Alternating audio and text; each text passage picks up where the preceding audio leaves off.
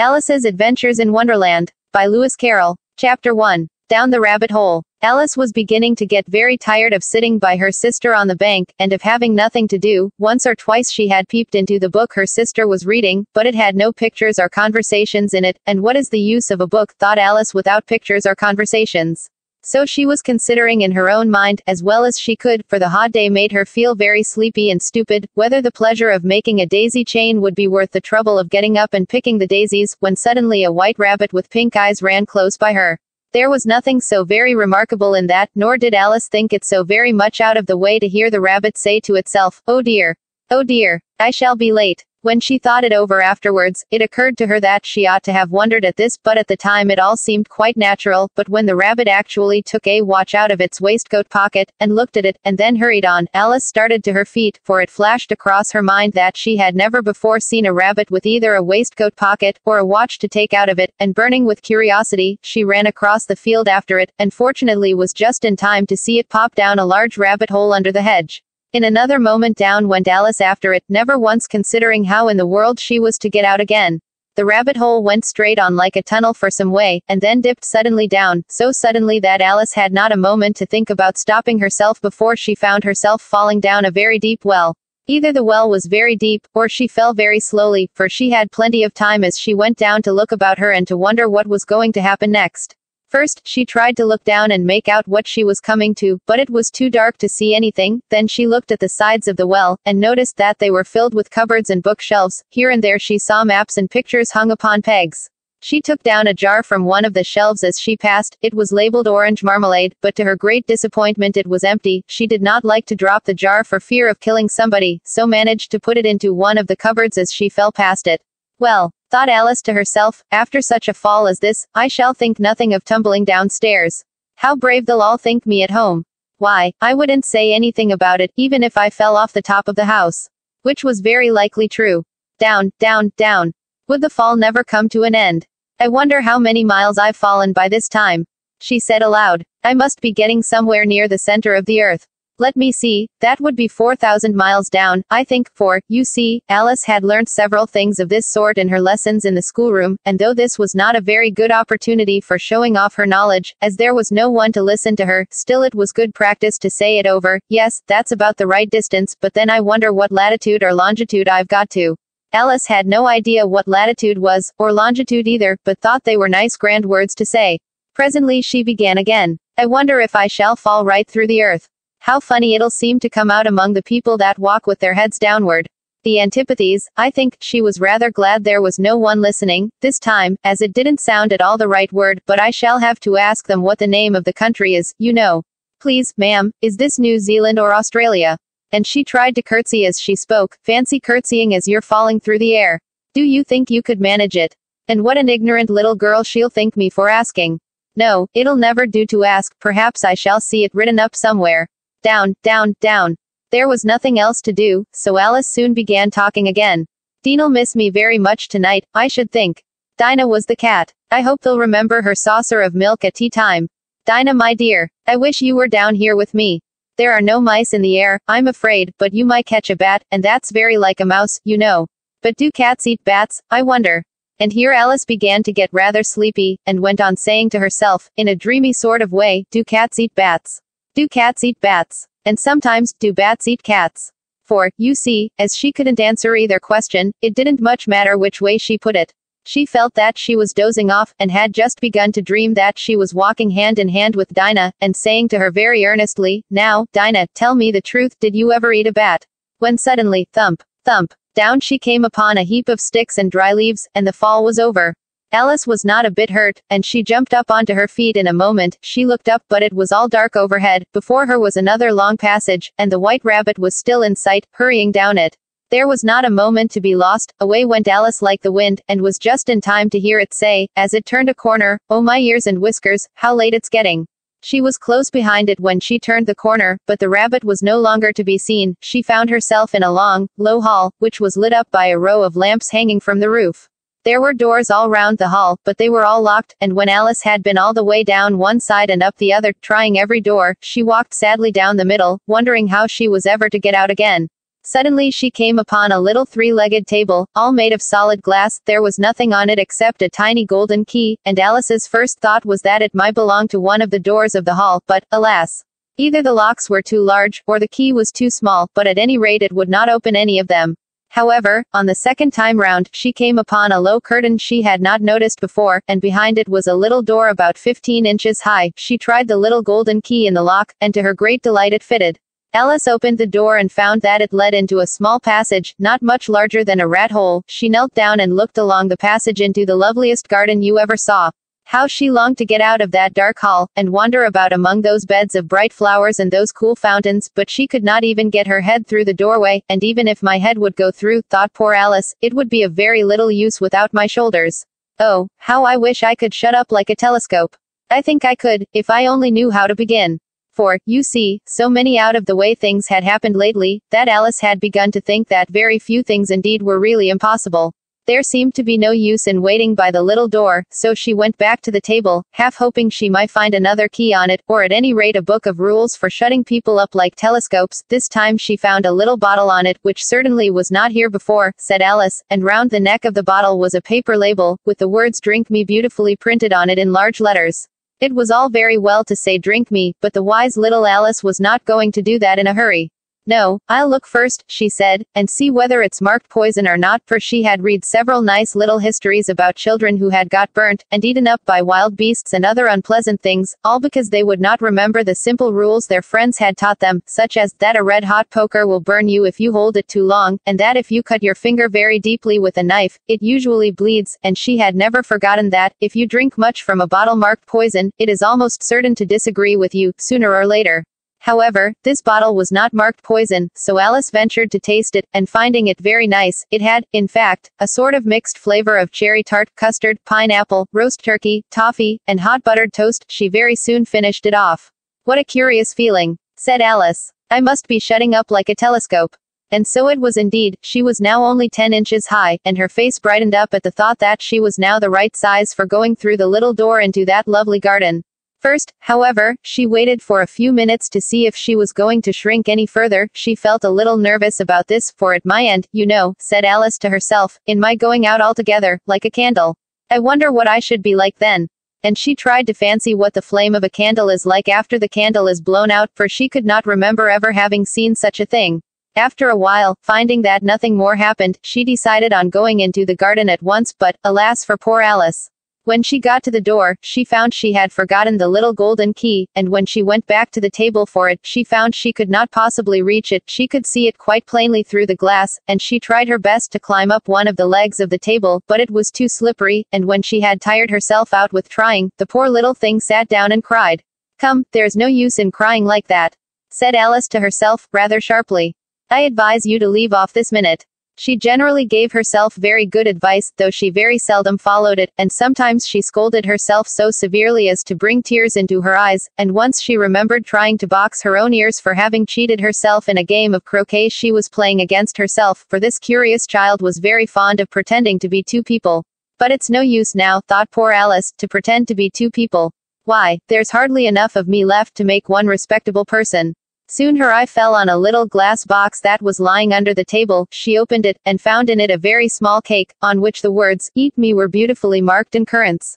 Well, I'll eat it, said Alice, and if it makes me grow larger, I can reach the key, and if it makes me grow smaller, I can creep under the door, so either way I'll get into the garden, and I don't care which happens. She ate a little bit, and said anxiously to herself, which way? Which way, holding her hand on the top of her head to feel which way it was growing, and she was quite surprised to find that she remained the same size. To be sure, this generally happens when one eats cake, but Alice had got so much into the way of expecting nothing but out-of-the-way things to happen, that it seemed quite dull and stupid for life to go on in the common way. So she set to work, and very soon finished off the cake. Chapter 2. The Pool of Tears. Curiouser and curiouser, cried Alice. She was so much surprised, that for the moment she quite forgot how to speak good English. Now I'm opening out like the largest telescope that ever was. Goodbye, Pete. For when she looked down at her feet, they seemed to be almost out of sight, they were getting so far off. Oh, my poor little feet, I wonder who will put on your shoes and stockings for you now, dears. I'm sure I shan't be able. I shall be a great deal too far off to trouble myself about you. You must manage the best way you can, but I must be kind to them, thought Alice, or perhaps they won't walk the way I want to go. Let me see, I'll give them a new pair of boots every Christmas. And she went on planning to herself how she would manage it. They must go by the carrier, she thought, and how funny it'll seem, sending presents to one's own feet. And how odd the directions will look. Alice's right foot, ESQ. Hearthrug, near the fender, with Alice's love. Oh dear, what nonsense I'm talking. Just then her head struck against the roof of the hall. In fact, she was now more than 9 feet high, and she at once took up the little golden key and hurried off to the garden door. Poor Alice. It was as much as she could do, lying down on one side, to look through into the garden with one eye, but to get through was more hopeless than ever. She sat down and began to cry again. You ought to be ashamed of yourself, said Alice. A great girl like you, she might well say this, to go on crying in this way. Stop this moment, I tell you. But she went on all the same, shedding gallons of tears, until there was a large pool all round her, about 4 inches deep and reaching half down the hall. After a time she heard a little pattering of feet in the distance, and she hastily dried her eyes to see what was coming. It was the White Rabbit returning, splendidly dressed, with a pair of white kid gloves in one hand and a large fan in the other. He came trotting along in a great hurry, muttering to himself as he came, "Oh, the Duchess, the Duchess. Oh, won't she be savage if I've kept her waiting?" Alice felt so desperate that she was ready to ask help of anyone, so, when the rabbit came near her, she began, in a low, timid voice, "If you please, sir." The rabbit started violently, dropped the white kid gloves and the fan, and scurried away into the darkness as hard as he could go. Alice took up the fan and gloves, and, as the hall was very hot, she kept fanning herself all the time she went on talking. Dear, dear. How queer everything is today. And yesterday things went on just as usual. I wonder if I've been changed in the night. Let me think, was I the same when I got up this morning? I almost think I can remember feeling a little different. But if I'm not the same, the next question is, who in the world am I? Ah, that's the great puzzle. And she began thinking over all the children she knew that were of the same age as herself, to see if she could have been changed for any of them. I'm sure I'm not Ada, she said, for her hair goes in such long ringlets, and mine doesn't go in ringlets at all, and I'm sure I can't be Mabel, for I know all sorts of things, and she knows such a very little. Besides, she's she, and I'm I, and, oh dear, how puzzling it all is. I'll try if I know all the things I used to know. Let me see, 4 times 5 is 12, and 4 times 6 is 13, and 4 times 7 is, oh dear. I shall never get to 20 at that rate. However, the multiplication table doesn't signify. Let's try geography. London is the capital of Paris, and Paris is the capital of Rome, and Rome, no, that's all wrong, I'm certain. I must have been changed for Mabel. I'll try and say how doth the little, and she crossed her hands on her lap as if she were saying lessons, and began to repeat it, but her voice sounded hoarse and strange, and the words did not come the same as they used to do. How doth the little crocodile improve his shining tail, and pour the waters of the Nile on every golden scale? How cheerfully he seems to grin, how neatly spread his claws, and welcome little fishes in with gently smiling jaws. I'm sure those are not the right words, said poor Alice, and her eyes filled with tears again as she went on. I must be Mabel after all, and I shall have to go and live in that poky little house, and have next to no toys to play with, and oh, ever so many lessons to learn. No, I've made up my mind about it. If I'm Mabel, I'll stay down here. It'll be no use their putting their heads down and saying come up again, dear. I shall only look up and say who am I then? Tell me that first, and then, if I like being that person, I'll come up, if not, I'll stay down here till I'm somebody else, but, oh dear, cried Alice, with a sudden burst of tears, I do wish they would put their heads down. I am so very tired of being all alone here. As she said this she looked down at her hands, and was surprised to see that she had put on one of the rabbit's little white kid gloves while she was talking. How can I have done that? She thought. I must be growing small again. She got up and went to the table to measure herself by it, and found that, as nearly as she could guess, she was now about 2 feet high, and was going on shrinking rapidly. She soon found out that the cause of this was the fan she was holding, and she dropped it hastily, just in time to avoid shrinking away altogether. That was a narrow escape, said Alice, a good deal frightened at the sudden change, but very glad to find herself still in existence. And now for the garden. And she ran with all speed back to the little door, but, alas! The little door was shut again, and the little golden key was lying on the glass table as before, and things are worse than ever, thought the poor child, for I never was so small as this before, never. And I declare it's too bad, that it is. As she said these words her foot slipped, and in another moment, splash! She was up to her chin in salt water. Her first idea was that she had somehow fallen into the sea, and in that case I can go back by railway, she said to herself. Alice had been to the seaside once in her life, and had come to the general conclusion that wherever you go to on the English coast you find a number of bathing machines in the sea, some children digging in the sand with wooden spades, then a row of lodging houses, and behind them a railway station. However, she soon made out that she was in the pool of tears which she had wept when she was 9 feet high. "I wish I hadn't cried so much," said Alice, as she swam about trying to find her way out. "I shall be punished for it now, I suppose, by being drowned in my own tears. That will be a queer thing, to be sure. However, everything is queer today." Just then she heard something splashing about in the pool a little way off, and she swam nearer to make out what it was. At first she thought it must be a walrus or hippopotamus, but then she remembered how small she was now, and she soon made out that it was only a mouse that had slipped in like herself. Would it be of any use, now, thought Alice, to speak to this mouse? Everything is so out of the way down here, that I should think very likely it can talk. At any rate there's no harm in trying. So she began, "Oh mouse, do you know the way out of this pool? I am very tired of swimming about here, oh mouse." Alice thought this must be the right way of speaking to a mouse. She had never done such a thing before, but she remembered having seen in her brother's Latin grammar, "A mouse, of a mouse, to a mouse, oh mouse." The mouse looked at her rather inquisitively, and seemed to her to wink with one of its little eyes, but it said nothing. "Perhaps it doesn't understand English," thought Alice. "I dare say it's a French mouse, come over with William the Conqueror."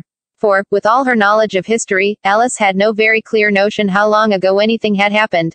So she began again, "Où est ma chat?" which was the first sentence in her French lesson book. The mouse gave a sudden leap out of the water, and seemed to quiver all over with fright. "Oh, I beg your pardon," cried Alice hastily, afraid that she had hurt the poor animal's feelings. "I quite forgot you didn't like cats." "Not like cats," cried the mouse, in a shrill, passionate voice. "Would you like cats if you were me?" "Well, perhaps not," said Alice in a soothing tone. "Don't be angry about it. And yet I wish I could show you our cat Dinah. I think you'd take a fancy to cats if you could only see her. She is such a dear quiet thing," Alice went on, half to herself, as she swam lazily about in the pool, "and she sits purring so nicely by the fire, licking her paws and washing her face, and she is such a nice soft thing to nurse, and she's such a capital one for catching mice. Oh, I beg your pardon," cried Alice again, for this time the mouse was bristling all over, and she felt certain it must be really offended. "We won't talk about her any more if you'd rather not." "We indeed," cried the mouse, who was trembling down to the end of his tail. "As if I would talk on such a subject. Our family always hated cats, nasty, low, vulgar things. Don't let me hear the name again." "I won't indeed," said Alice, in a great hurry to change the subject of conversation. Are you fond of dogs?" The mouse did not answer, so Alice went on eagerly, "There is such a nice little dog near our house I should like to show you. A little bright-eyed terrier, you know, with such long curly brown hair.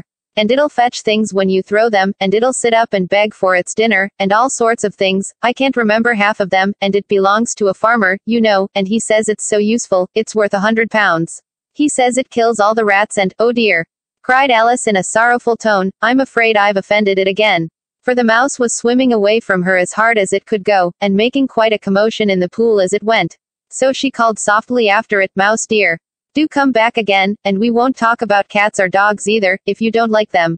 When the mouse heard this, it turned round and swam slowly back to her. Its face was quite pale, with passion, Alice thought, and it said in a low trembling voice, "Let us get to the shore, and then I'll tell you my history, and you'll understand why it is I hate cats and dogs." It was high time to go, for the pool was getting quite crowded with the birds and animals that had fallen into it. There were a duck and a dodo, a lory and an eaglet, and several other curious creatures. Alice led the way, and the whole party swam to the shore. Chapter 3. A Caucus Race and a Long Tail. They were indeed a queer-looking party that assembled on the bank, the birds with draggled feathers, the animals with their fur clinging close to them, and all dripping wet, cross, and uncomfortable. The first question of course was, how to get dry again. They had a consultation about this, and after a few minutes it seemed quite natural to Alice to find herself talking familiarly with them, as if she had known them all her life. Indeed, she had quite a long argument with the lory, who at last turned sulky, and would only say, "I am older than you, and must know better," and this Alice would not allow without knowing how old it was, and, as the lory positively refused to tell its age, there was no more to be said. At last the mouse, who seemed to be a person of authority among them, called out, "Sit down, all of you, and listen to me. I'll soon make you dry enough." They all sat down at once, in a large ring, with the mouse in the middle. Alice kept her eyes anxiously fixed on it, for she felt sure she would catch a bad cold if she did not get dry very soon. "Ahem," said the mouse with an important air, "are you all ready?" This is the driest thing I know. Silence all round, if you please. William the Conqueror, whose cause was favored by the Pope, was soon submitted to by the English, who wanted leaders, and had been of late much accustomed to usurpation and conquest. Edwin and Morcar, the Earls of Mercia and Northumbria. Ugh, said the Lory, with a shiver. I beg your pardon, said the Mouse, frowning, but very politely. Did you speak? Not I, said the Lory hastily. I thought you did, said the Mouse. I proceed. Edwin and Morcar, the Earls of Mercia and Northumbria, declared for him, and even Stigand, the patriotic Archbishop of Canterbury, found it advisable. Found what? Said the Duck. Found it, the Mouse replied rather crossly. Of course you know what it means. I know what it means well enough. When I find a thing, said the Duck, it's generally a frog or a worm. The question is, what did the Archbishop find? The Mouse did not notice this question, but hurriedly went on. Found it advisable to go with Edgar Atheling to meet William and offer him the crown. William's conduct at first was moderate. But the insolence of his Normans, how are you getting on now, my dear? It continued, turning to Alice as it spoke. As wet as ever, said Alice in a melancholy tone. It doesn't seem to dry me at all. In that case, said the Dodo solemnly, rising to its feet, I move that the meeting adjourn, for the immediate adoption of more energetic remedies. Speak English, said the Eaglet. I don't know the meaning of half those long words, and, what's more, I don't believe you do either. And the Eaglet bent down its head to hide a smile. Some of the other birds tittered audibly. What I was going to say, said the Dodo in an offended tone, was, that the best thing to get us dry would be a caucus race. What is a caucus race? Said Alice, not that she wanted much to know, but the Dodo had paused as if it thought that somebody ought to speak, and no one else seemed inclined to say anything. Why, said the Dodo, the best way to explain it is to do it. And, as you might like to try the thing yourself, some winter day, I will tell you how the Dodo managed it. First it marked out a race course, in a sort of circle, the exact shape doesn't matter, it said, and then all the party were placed along the course, here and there. There was no 1, 2, 3, and away, but they began running when they liked, and left off when they liked, so that it was not easy to know when the race was over. However, when they had been running half an hour or so, and were quite dry again, the Dodo suddenly called out the race is over. And they all crowded round it, panting, and asking, but who has won? This question the Dodo could not answer without a great deal of thought, and it sat for a long time with one finger pressed upon its forehead, the position in which you usually see Shakespeare, in the pictures of him, while the rest waited in silence. At last the Dodo said, everybody has won, and all must have prizes. But who is to give the prizes? Quite a chorus of voices asked. Why, she, of course, said the Dodo, pointing to Alice with one finger, and the whole party at once crowded round her, calling out in a confused way, prizes. Prizes. Alice had no idea what to do, and in despair she put her hand in her pocket, and pulled out a box of comfits. Luckily the salt water had not got into it, and handed them round as prizes. There was exactly one apiece all round. But she must have a prize herself, you know, said the Mouse.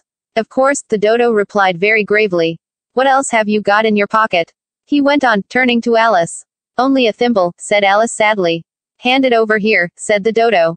Then they all crowded round her once more, while the Dodo solemnly presented the thimble, saying we beg your acceptance of this elegant thimble, and, when it had finished this short speech, they all cheered. Alice thought the whole thing very absurd, but they all looked so grave that she did not dare to laugh, and, as she could not think of anything to say, she simply bowed, and took the thimble, looking as solemn as she could. The next thing was to eat the comfits. This caused some noise and confusion, as the large birds complained that they could not taste theirs, and the small ones choked and had to be patted on the back. However, it was over at last, and they sat down again in a ring, and begged the Mouse to tell them something more.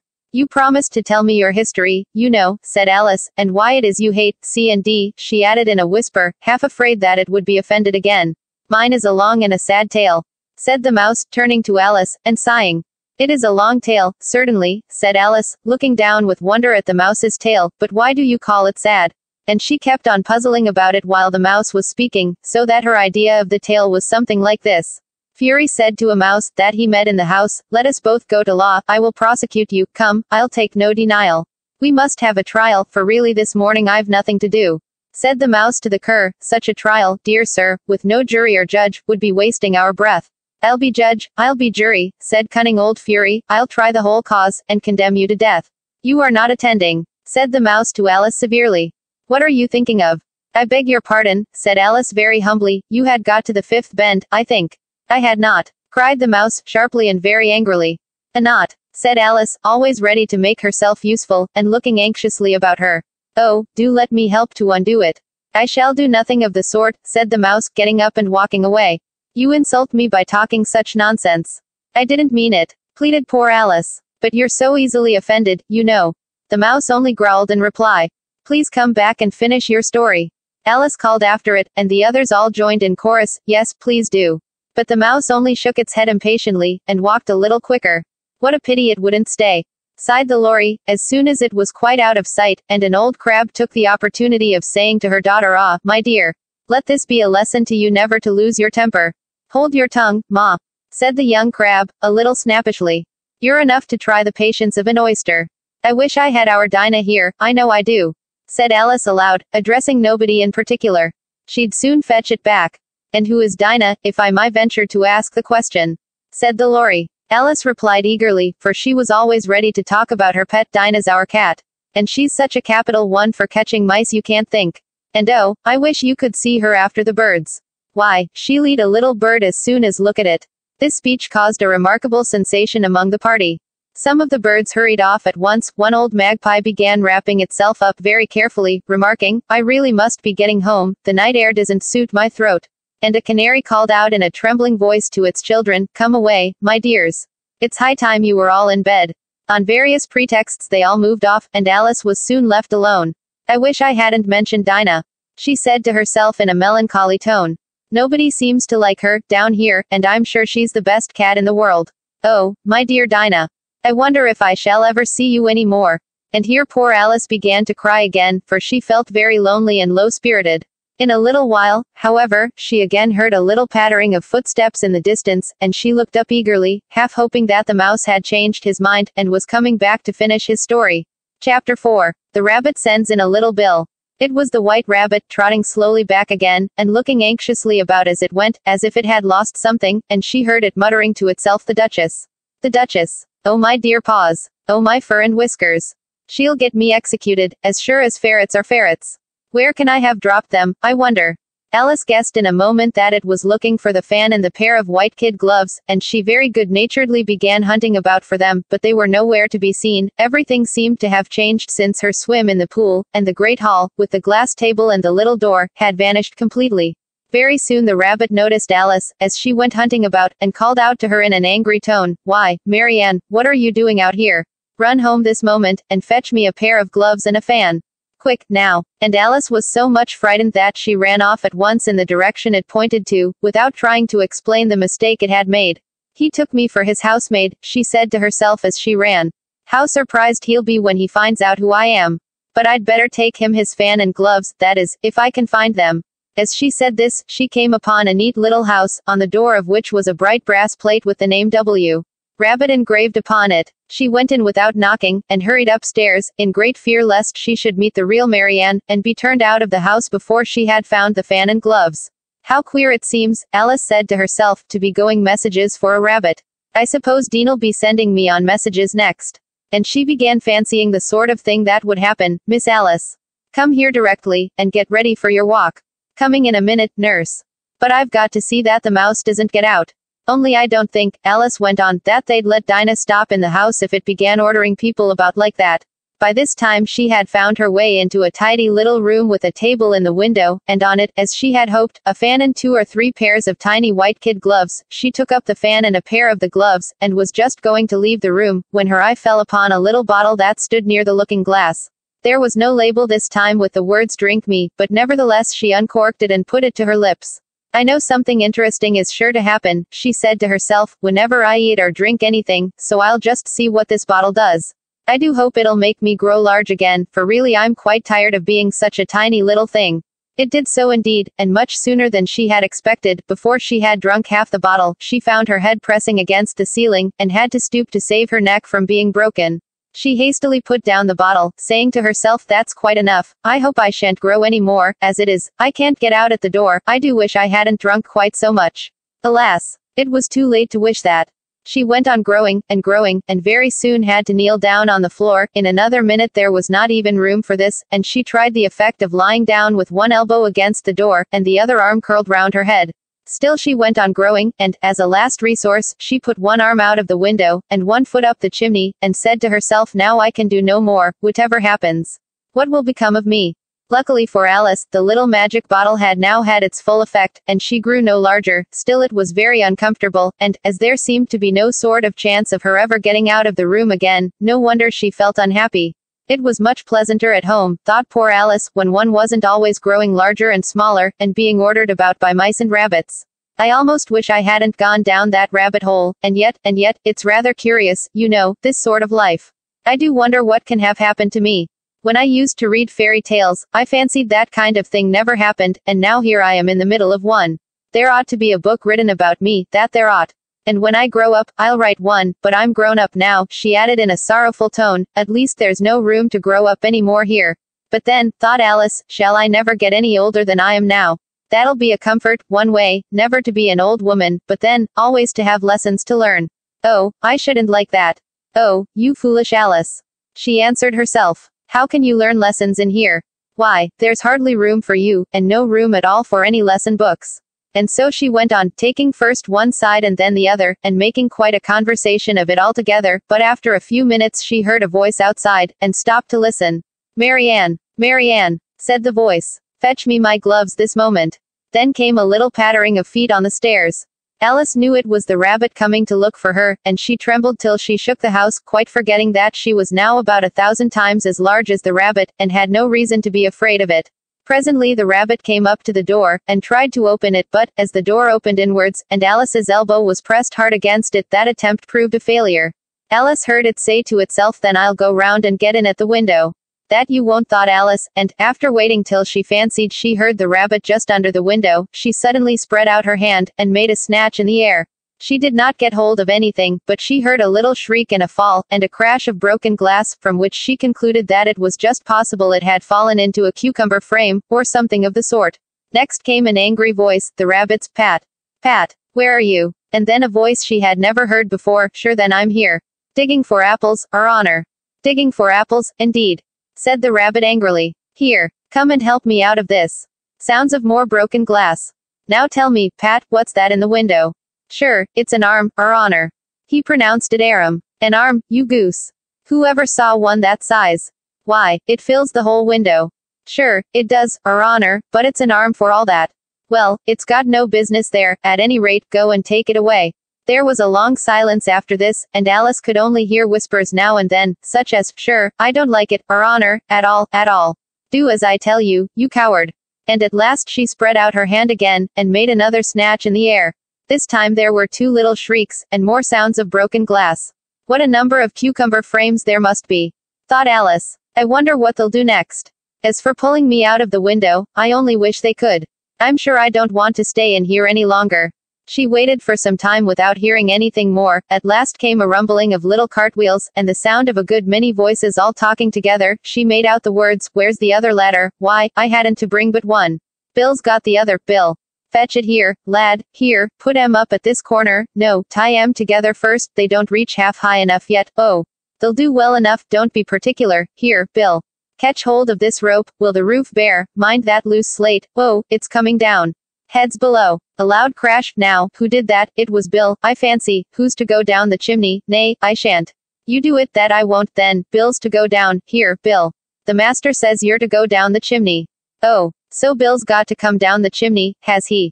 Said Alice to herself. Shy, they seem to put everything upon Bill. I wouldn't be in Bill's place for a good deal. This fireplace is narrow, to be sure, but I think I can kick a little. She drew her foot as far down the chimney as she could, and waited till she heard a little animal, she couldn't guess of what sort it was, scratching and scrambling about in the chimney close above her. Then, saying to herself, this is Bill, she gave one sharp kick, and waited to see what would happen next. The first thing she heard was a general chorus of there goes Bill. Then the rabbit's voice along, catch him, you by the hedge. Then silence, and then another confusion of voices, hold up his head, brandy now, don't choke him, how was it, old fellow? What happened to you? Tell us all about it. Last came a little feeble, squeaking voice, that's Bill, thought Alice, well, I hardly know, no more, thank ye. I'm better now, but I'm a deal too flustered to tell you, all I know is, something comes at me like a jack in the box, and up I goes like a skyrocket. So you did, old fellow, said the others. We must burn the house down, said the rabbit's voice, and Alice called out as loud as she could, if you do, I'll set Dinah at you. There was a dead silence instantly, and Alice thought to herself, I wonder what they will do next. If they had any sense, they'd take the roof off. After a minute or two, they began moving about again, and Alice heard the rabbit say, "A barrowful will do, to begin with."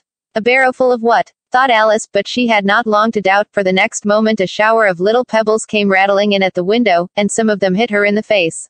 "I'll put a stop to this," she said to herself, and shouted out, "You'd better not do that again." Which produced another dead silence. Alice noticed with some surprise that the pebbles were all turning into little cakes as they lay on the floor, and a bright idea came into her head. "If I eat one of these cakes," she thought, "it's sure to make some change in my size, and as it can't possibly make me larger, it must make me smaller, I suppose." So she swallowed one of the cakes, and was delighted to find that she began shrinking directly. As soon as she was small enough to get through the door, she ran out of the house, and found quite a crowd of little animals and birds waiting outside. The poor little lizard, Bill, was in the middle, being held up by 2 guinea pigs, who were giving it something out of a bottle. They all made a rush at Alice the moment she appeared, but she ran off as hard as she could, and soon found herself safe in a thick wood. "The first thing I've got to do," said Alice to herself, as she wandered about in the wood, "is to grow to my right size again, and the second thing is to find my way into that lovely garden. I think that will be the best plan." It sounded an excellent plan, no doubt, and very neatly and simply arranged. The only difficulty was that she had not the smallest idea how to set about it, and while she was peering about anxiously among the trees, a little sharp bark just over her head made her look up in a great hurry. An enormous puppy was looking down at her with large round eyes, and feebly stretching out one paw, trying to touch her. "Poor little thing," said Alice, in a coaxing tone, and she tried hard to whistle to it, but she was terribly frightened all the time at the thought that it might be hungry, in which case it would be very likely to eat her up in spite of all her coaxing.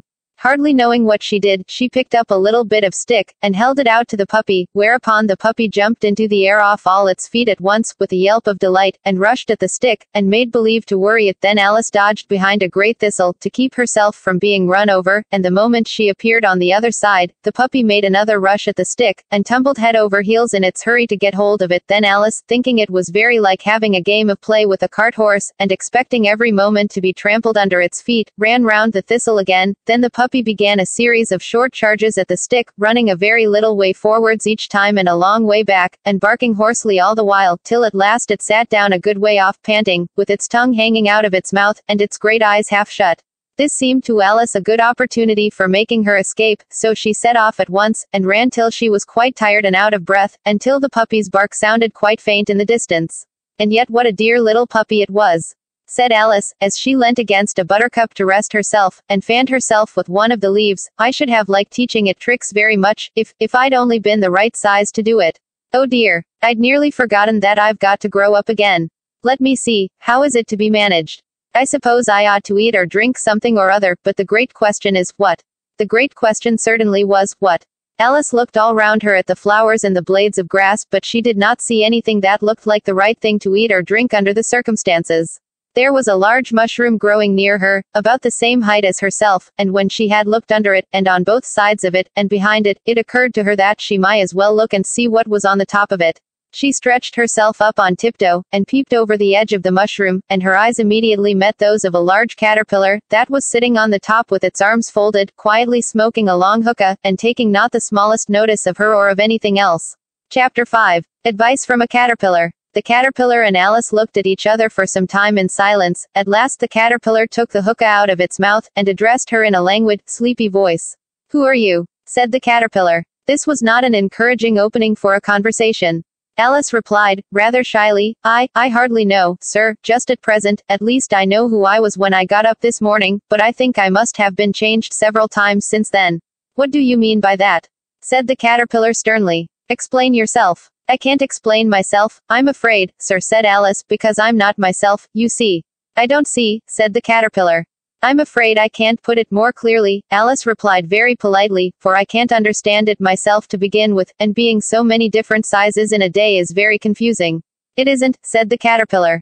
"Well, perhaps you haven't found it so yet," said Alice, "but when you have to turn into a chrysalis, you will some day, you know, and then after that into a butterfly, I should think you'll feel it a little queer, won't you?" "Not a bit," said the caterpillar. "Well, perhaps your feelings may be different," said Alice. "All I know is, it would feel very queer to me." "You," said the caterpillar contemptuously. "Who are you?" Which brought them back again to the beginning of the conversation.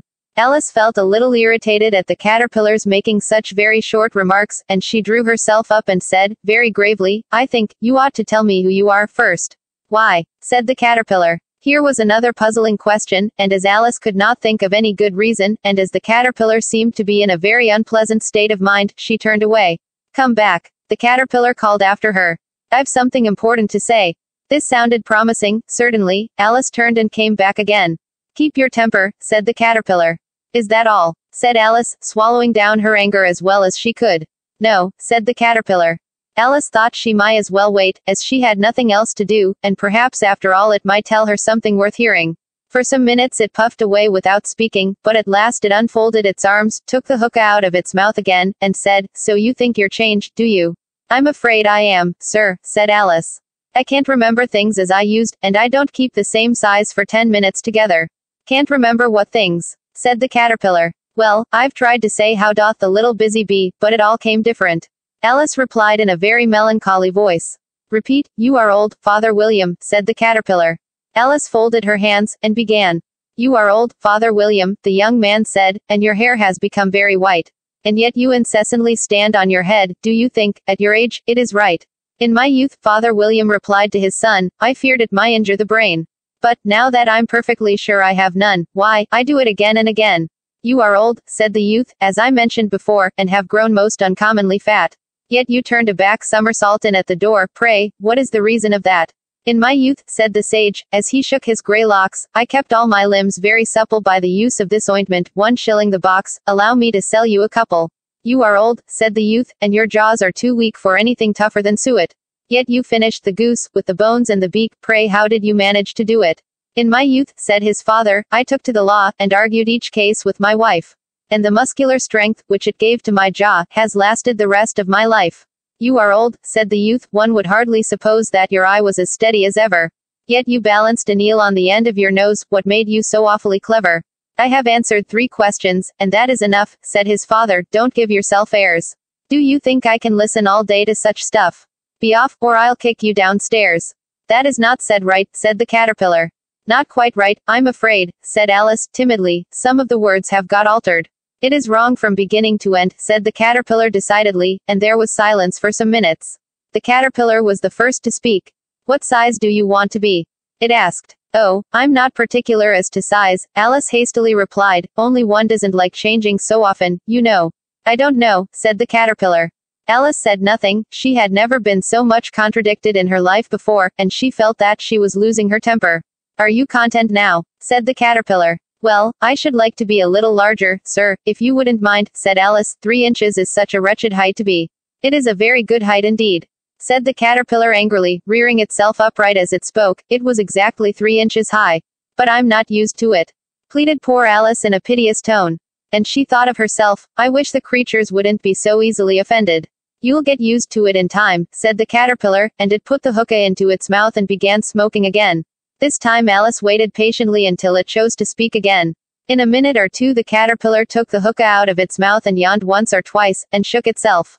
Then it got down off the mushroom, and crawled away in the grass, merely remarking as it went, one side will make you grow taller, and the other side will make you grow shorter. One side of what? The other side of what? Thought Alice to herself. Of the mushroom, said the caterpillar, just as if she had asked it aloud, and in another moment it was out of sight. Alice remained looking thoughtfully at the mushroom for a minute, trying to make out which were the 2 sides of it, and as it was perfectly round, she found this a very difficult question. However, at last she stretched her arms round it as far as they would go, and broke off a bit of the edge with each hand. And now which is which? She said to herself, and nibbled a little of the right-hand bit to try the effect. The next moment she felt a violent blow underneath her chin, it had struck her foot.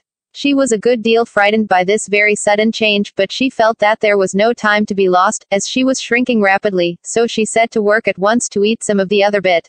Her chin was pressed so closely against her foot that there was hardly room to open her mouth, but she did it at last, and managed to swallow a morsel of the left-hand bit. Come, my head's free at last, said Alice in a tone of delight, which changed into alarm in another moment, when she found that her shoulders were nowhere to be found. All she could see, when she looked down, was an immense length of neck, which seemed to rise like a stalk out of a sea of green leaves that lay far below her. What can all that green stuff be? Said Alice. And where have my shoulders got to? And oh, my poor hands, how is it I can't see you? She was moving them about as she spoke, but no result seemed to follow, except a little shaking among the distant green leaves. As there seemed to be no chance of getting her hands up to her head, she tried to get her head down to them, and was delighted to find that her neck would bend about easily in any direction, like a serpent. She had just succeeded in curving it down into a graceful zigzag, and was going to dive in among the leaves, which she found to be nothing but the tops of the trees under which she had been wandering, when a sharp hiss made her draw back in a hurry. A large pigeon had flown into her face, and was beating her violently with its wings. "Serpent!" screamed the pigeon. "I'm not a serpent," said Alice indignantly. "Let me alone. Serpent, I say again," repeated the pigeon, but in a more subdued tone, and added with a kind of sob, "I've tried every way, and nothing seems to suit them." "I haven't the least idea what you're talking about," said Alice. "I've tried the roots of trees, and I've tried banks, and I've tried hedges," the pigeon went on, without attending to her, "but those serpents. There's no pleasing them." Alice was more and more puzzled, but she thought there was no use in saying anything more till the pigeon had finished. "As if it wasn't trouble enough hatching the eggs," said the pigeon, "but I must be on the lookout for serpents night and day. Why, I haven't had a wink of sleep these 3 weeks." "I'm very sorry you've been annoyed," said Alice, who was beginning to see its meaning. "And just as I'd taken the highest tree in the wood," continued the pigeon, raising its voice to a shriek, "and just as I was thinking I should be free of them at last, they must needs come wriggling down from the sky. Ugh, serpent! But I'm not a serpent, I tell you," said Alice. I may. "Well, what are you?" said the pigeon. "I can see you're trying to invent something." I'm a little girl," said Alice, rather doubtfully, as she remembered the number of changes she had gone through that day. "A likely story indeed," said the pigeon in a tone of the deepest contempt. "I've seen a good many little girls in my time, but never one with such a neck as that. No, you're a serpent, and there's no use denying it. I suppose you'll be telling me next that you never tasted an egg." "I have tasted eggs, certainly," said Alice, who was a very truthful child, "but little girls eat eggs quite as much as serpents do, you know." "I don't believe it," said the pigeon, "but if they do, why then they're a kind of serpent, that's all I can say." This was such a new idea to Alice, that she was quite silent for a minute or two, which gave the pigeon the opportunity of adding, "You're looking for eggs, I know that well enough, and what does it matter to me whether you're a little girl or a serpent?" "It matters a good deal to me," said Alice hastily, "but I'm not looking for eggs, as it happens, and if I was, I shouldn't want yours, I don't like them raw." "Well, be off then," said the pigeon in a sulky tone, as it settled down again into its nest. Alice crouched down among the trees as well as she could, for her neck kept getting entangled among the branches, and every now and then she had to stop and untwist it. After a while she remembered that she still held the pieces of mushroom in her hands, and she set to work very carefully, nibbling first at one and then at the other, and growing sometimes taller and sometimes shorter, until she had succeeded in bringing herself down to her usual height. It was so long since she had been anything near the right size, that it felt quite strange at first, but she got used to it in a few minutes, and began talking to herself, as usual. "Come, there's half my plan done now. How puzzling all these changes are. I'm never sure what I'm going to be, from one minute to another. However, I've got back to my right size. The next thing is, to get into that beautiful garden. How is that to be done, I wonder?" As she said this, she came suddenly upon an open place, with a little house in it about 4 feet high. "Whoever lives there," thought Alice, "it'll never do to come upon them this size. Why, I should frighten them out of their wits." So she began nibbling at the right-hand bit again, and did not venture to go near the house till she had brought herself down to 9 inches high. Chapter 6. Pig and Pepper. For a minute or two she stood looking at the house, and wondering what to do next, when suddenly a footman in livery came running out of the wood. She considered him to be a footman because he was in livery, otherwise, judging by his face only, she would have called him a fish, and rapped loudly at the door with his knuckles. It was opened by another footman in livery, with a round face, and large eyes like a frog, and both footmen, Alice noticed, had powdered hair that curled all over their heads. She felt very curious to know what it was all about, and crept a little way out of the wood to listen. The fish footman began by producing from under his arm a great letter, nearly as large as himself, and this he handed over to the other, saying, in a solemn tone, "For the Duchess. An invitation from the Queen to play croquet." The frog footman repeated, in the same solemn tone, only changing the order of the words a little, "From the Queen. An invitation for the Duchess to play croquet." Then they both bowed low, and their curls got entangled together. Alice laughed so much at this, that she had to run back into the wood for fear of their hearing her, and when she next peeped out the fish footman was gone, and the other was sitting on the ground near the door, staring stupidly up into the sky. Alice went timidly up to the door, and knocked. "There's no sort of use in knocking," said the footman, "and that for 2 reasons. First, because I'm on the same side of the door as you are. Secondly, because they're making such a noise inside, no one could possibly hear you. And certainly there was a most extraordinary noise going on within, a constant howling and sneezing, and every now and then a great crash, as if a dish or kettle had been broken to pieces. Please, then, said Alice, how am I to get in? There might be some sense in your knocking, the footman went on without attending to her, if we had the door between us. For instance, if you were inside, you might knock, and I could let you out, you know. He was looking up into the sky all the time he was speaking, and this Alice thought decidedly uncivil. But perhaps he can't help it, she said to herself, his eyes are so very nearly at the top of his head. But at any rate he might answer questions. How am I to get in? She repeated, aloud. I shall sit here, the footman remarked, till tomorrow. At this moment the door of the house opened, and a large plate came skimming out, straight at the footman's head. It just grazed his nose, and broke to pieces against one of the trees behind him. Or next day, maybe, the footman continued in the same tone, exactly as if nothing had happened. How am I to get in? Asked Alice again, in a louder tone. Are you to get in at all? Said the footman. That's the first question, you know. It was, no doubt, only Alice did not like to be told so. It's really dreadful, she muttered to herself, the way all the creatures argue. It's enough to drive one crazy. The footman seemed to think this a good opportunity for repeating his remark, with variations. I shall sit here, he said, on and off, for days and days. But what am I to do? Said Alice. Anything you like, said the footman, and began whistling. Oh, there's no use in talking to him, said Alice desperately, he's perfectly idiotic. And she opened the door and went in. The door led right into a large kitchen, which was full of smoke from one end to the other. The Duchess was sitting on a three-legged stool in the middle, nursing a baby. The cook was leaning over the fire, stirring a large cauldron which seemed to be full of soup. There's certainly too much pepper in that soup, Alice said to herself, as well as she could for sneezing. There was certainly too much of it in the air. Even the Duchess sneezed occasionally, and as for the baby, it was sneezing and howling alternately without a moment's pause. The only things in the kitchen that did not sneeze were the cook, and a large cat which was sitting on the hearth and grinning from ear to ear. Please would you tell me, said Alice, a little timidly, for she was not quite sure whether it was good manners for her to speak first, why your cat grins like that. It's a Cheshire cat, said the Duchess, and that's why. Pig. She said the last word with such sudden violence that Alice quite jumped, but she saw in another moment that it was addressed to the baby, and not to her, so she took courage, and went on again. I didn't know that Cheshire cats always grinned. In fact, I didn't know that cats could grin. They all can, said the Duchess, and most of 'em do. I don't know of any that do, Alice said very politely, feeling quite pleased to have got into a conversation. You don't know much, said the Duchess, and that's a fact. Alice did not at all like the tone of this remark, and thought it would be as well to introduce some other subject of conversation. While she was trying to fix on one, the cook took the cauldron of soup off the fire, and at once set to work throwing everything within her reach at the Duchess and the baby. The fire irons came first, then followed a shower of saucepans, plates, and dishes. The Duchess took no notice of them even when they hit her, and the baby was howling so much already, that it was quite impossible to say whether the blows hurt it or not. Oh, please mind what you're doing, cried Alice, jumping up and down in an agony of terror. Oh, there goes his precious nose, as an unusually large saucepan flew close by it, and very nearly carried it off. If everybody minded their own business, the Duchess said in a hoarse growl, the world would go round a deal faster than it does. Which would not be an advantage, said Alice, who felt very glad to get an opportunity of showing off a little of her knowledge. Just think of what work it would make with the day and night. You see, the earth takes 24 hours to turn round on its axis. Talking of axes, said the Duchess, chop off her head. Alice glanced rather anxiously at the cook, to see if she meant to take the hint, but the cook was busily stirring the soup, and seemed not to be listening, so she went on again, 24 hours, I think, or is it 12? Oh, don't bother me, said the Duchess. I never could abide figures.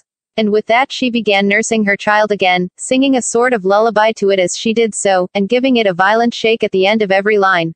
Speak roughly to your little boy, and beat him when he sneezes, he only does it to annoy, because he knows it teases. Chorus. In which the cook and the baby joined. Wow, wow, wow. While the Duchess sang the second verse of the song, she kept tossing the baby violently up and down, and the poor little thing howled so, that Alice could hardly hear the words. I speak severely to my boy, I beat him when he sneezes. For he can thoroughly enjoy the pepper when he pleases. Chorus. Wow, wow, wow. Here, you may nurse it a bit, if you like, the Duchess said to Alice, flinging the baby at her as she spoke. I must go and get ready to play croquet with the Queen, and she hurried out of the room. The cook threw a frying pan after her as she went out, but it just missed her. Alice caught the baby with some difficulty, as it was a queer-shaped little creature, and held out its arms and legs in all directions, just like a starfish, thought Alice. The poor little thing was snorting like a steam engine when she caught it, and kept doubling itself up and straightening itself out again, so that altogether, for the first minute or two, it was as much as she could do to hold it. As soon as she had made out the proper way of nursing it, which was to twist it up into a sort of knot, and then keep tight hold of its right ear and left foot, so as to prevent its undoing itself, she carried it out into the open air. If I don't take this child away with me, thought Alice, they're sure to kill it in a day or two. Wouldn't it be murder to leave it behind? She said the last words out loud, and the little thing grunted in reply. It had left off sneezing by this time. Don't grunt, said Alice, that's not at all a proper way of expressing yourself. The baby grunted again, and Alice looked very anxiously into its face to see what was the matter with it. There could be no doubt that it had a very turn-up nose, much more like a snout than a real nose, also its eyes were getting extremely small for a baby. Altogether Alice did not like the look of the thing at all. But perhaps it was only sobbing, she thought, and looked into its eyes again, to see if there were any tears. No, there were no tears. If you're going to turn into a pig, my dear, said Alice, seriously, I'll have nothing more to do with you. Mind now. The poor little thing sobbed again, or grunted, it was impossible to say which, and they went on for some while in silence. Alice was just beginning to think to herself, now, what am I to do with this creature when I get it home? When it grunted again, so violently, that she looked down into its face in some alarm. This time there could be no mistake about it, it was neither more nor less than a pig, and she felt that it would be quite absurd for her to carry it further. So she set the little creature down, and felt quite relieved to see it trot away quietly into the wood. If it had grown up, she said to herself, it would have made a dreadfully ugly child, but it makes rather a handsome pig, I think.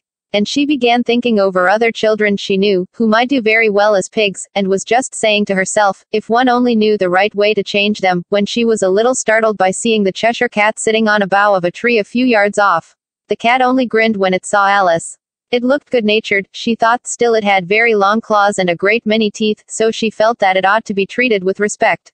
Cheshire Puss, she began, rather timidly, as she did not at all know whether it would like the name. However, it only grinned a little wider. Come, it's pleased so far, thought Alice, and she went on. Would you tell me, please, which way I ought to go from here? That depends a good deal on where you want to get to, said the cat. I don't much care where, said Alice. Then it doesn't matter which way you go, said the cat.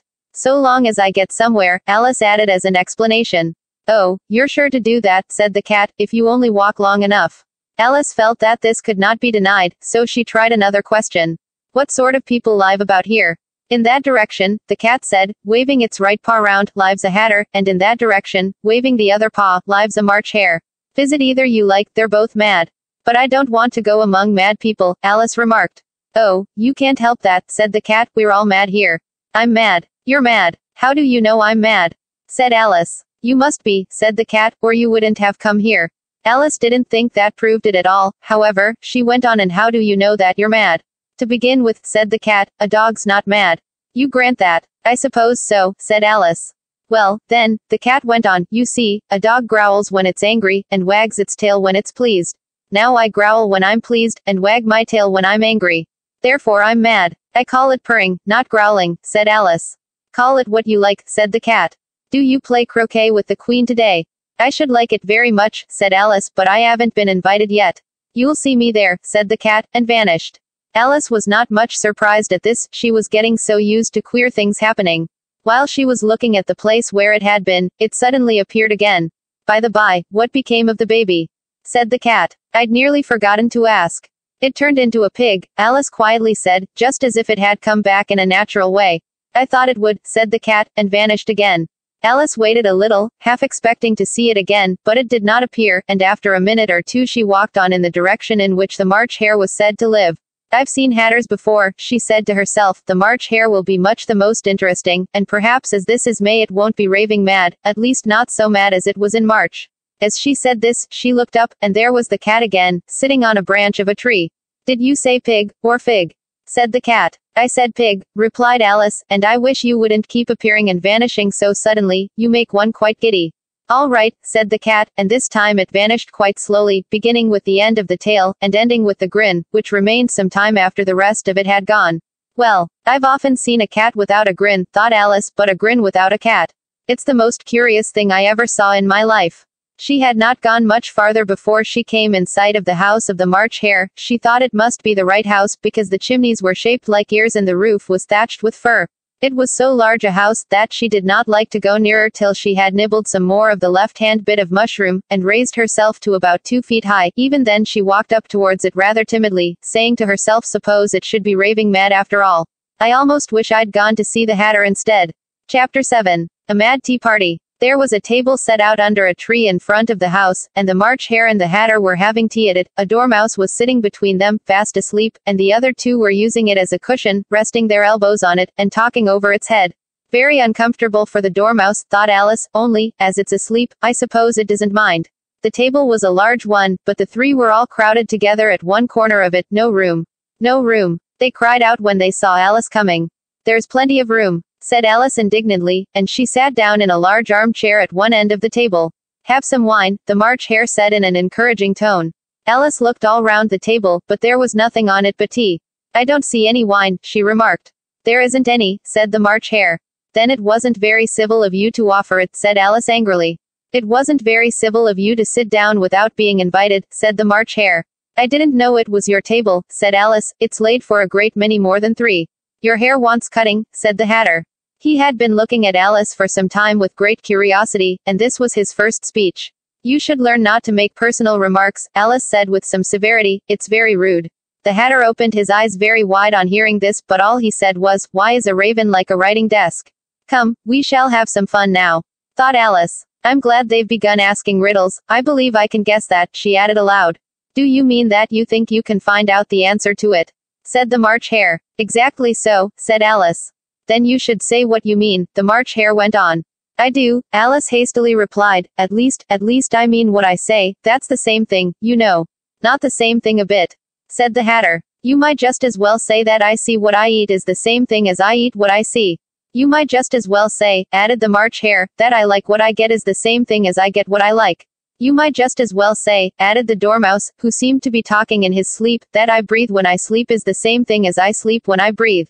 It is the same thing with you, said the Hatter, and here the conversation dropped, and the party sat silent for a minute, while Alice thought over all she could remember about ravens and writing desks, which wasn't much. The Hatter was the first to break the silence. What day of the month is it? He said, turning to Alice. He had taken his watch out of his pocket, and was looking at it uneasily, shaking it every now and then, and holding it to his ear. Alice considered a little, and then said the 4th. 2 days wrong, sighed the Hatter. I told you butter wouldn't suit the works, he added, looking angrily at the March Hare. It was the best butter, the March Hare meekly replied. Yes, but some crumbs must have got in as well, the Hatter grumbled. You shouldn't have put it in with the bread knife.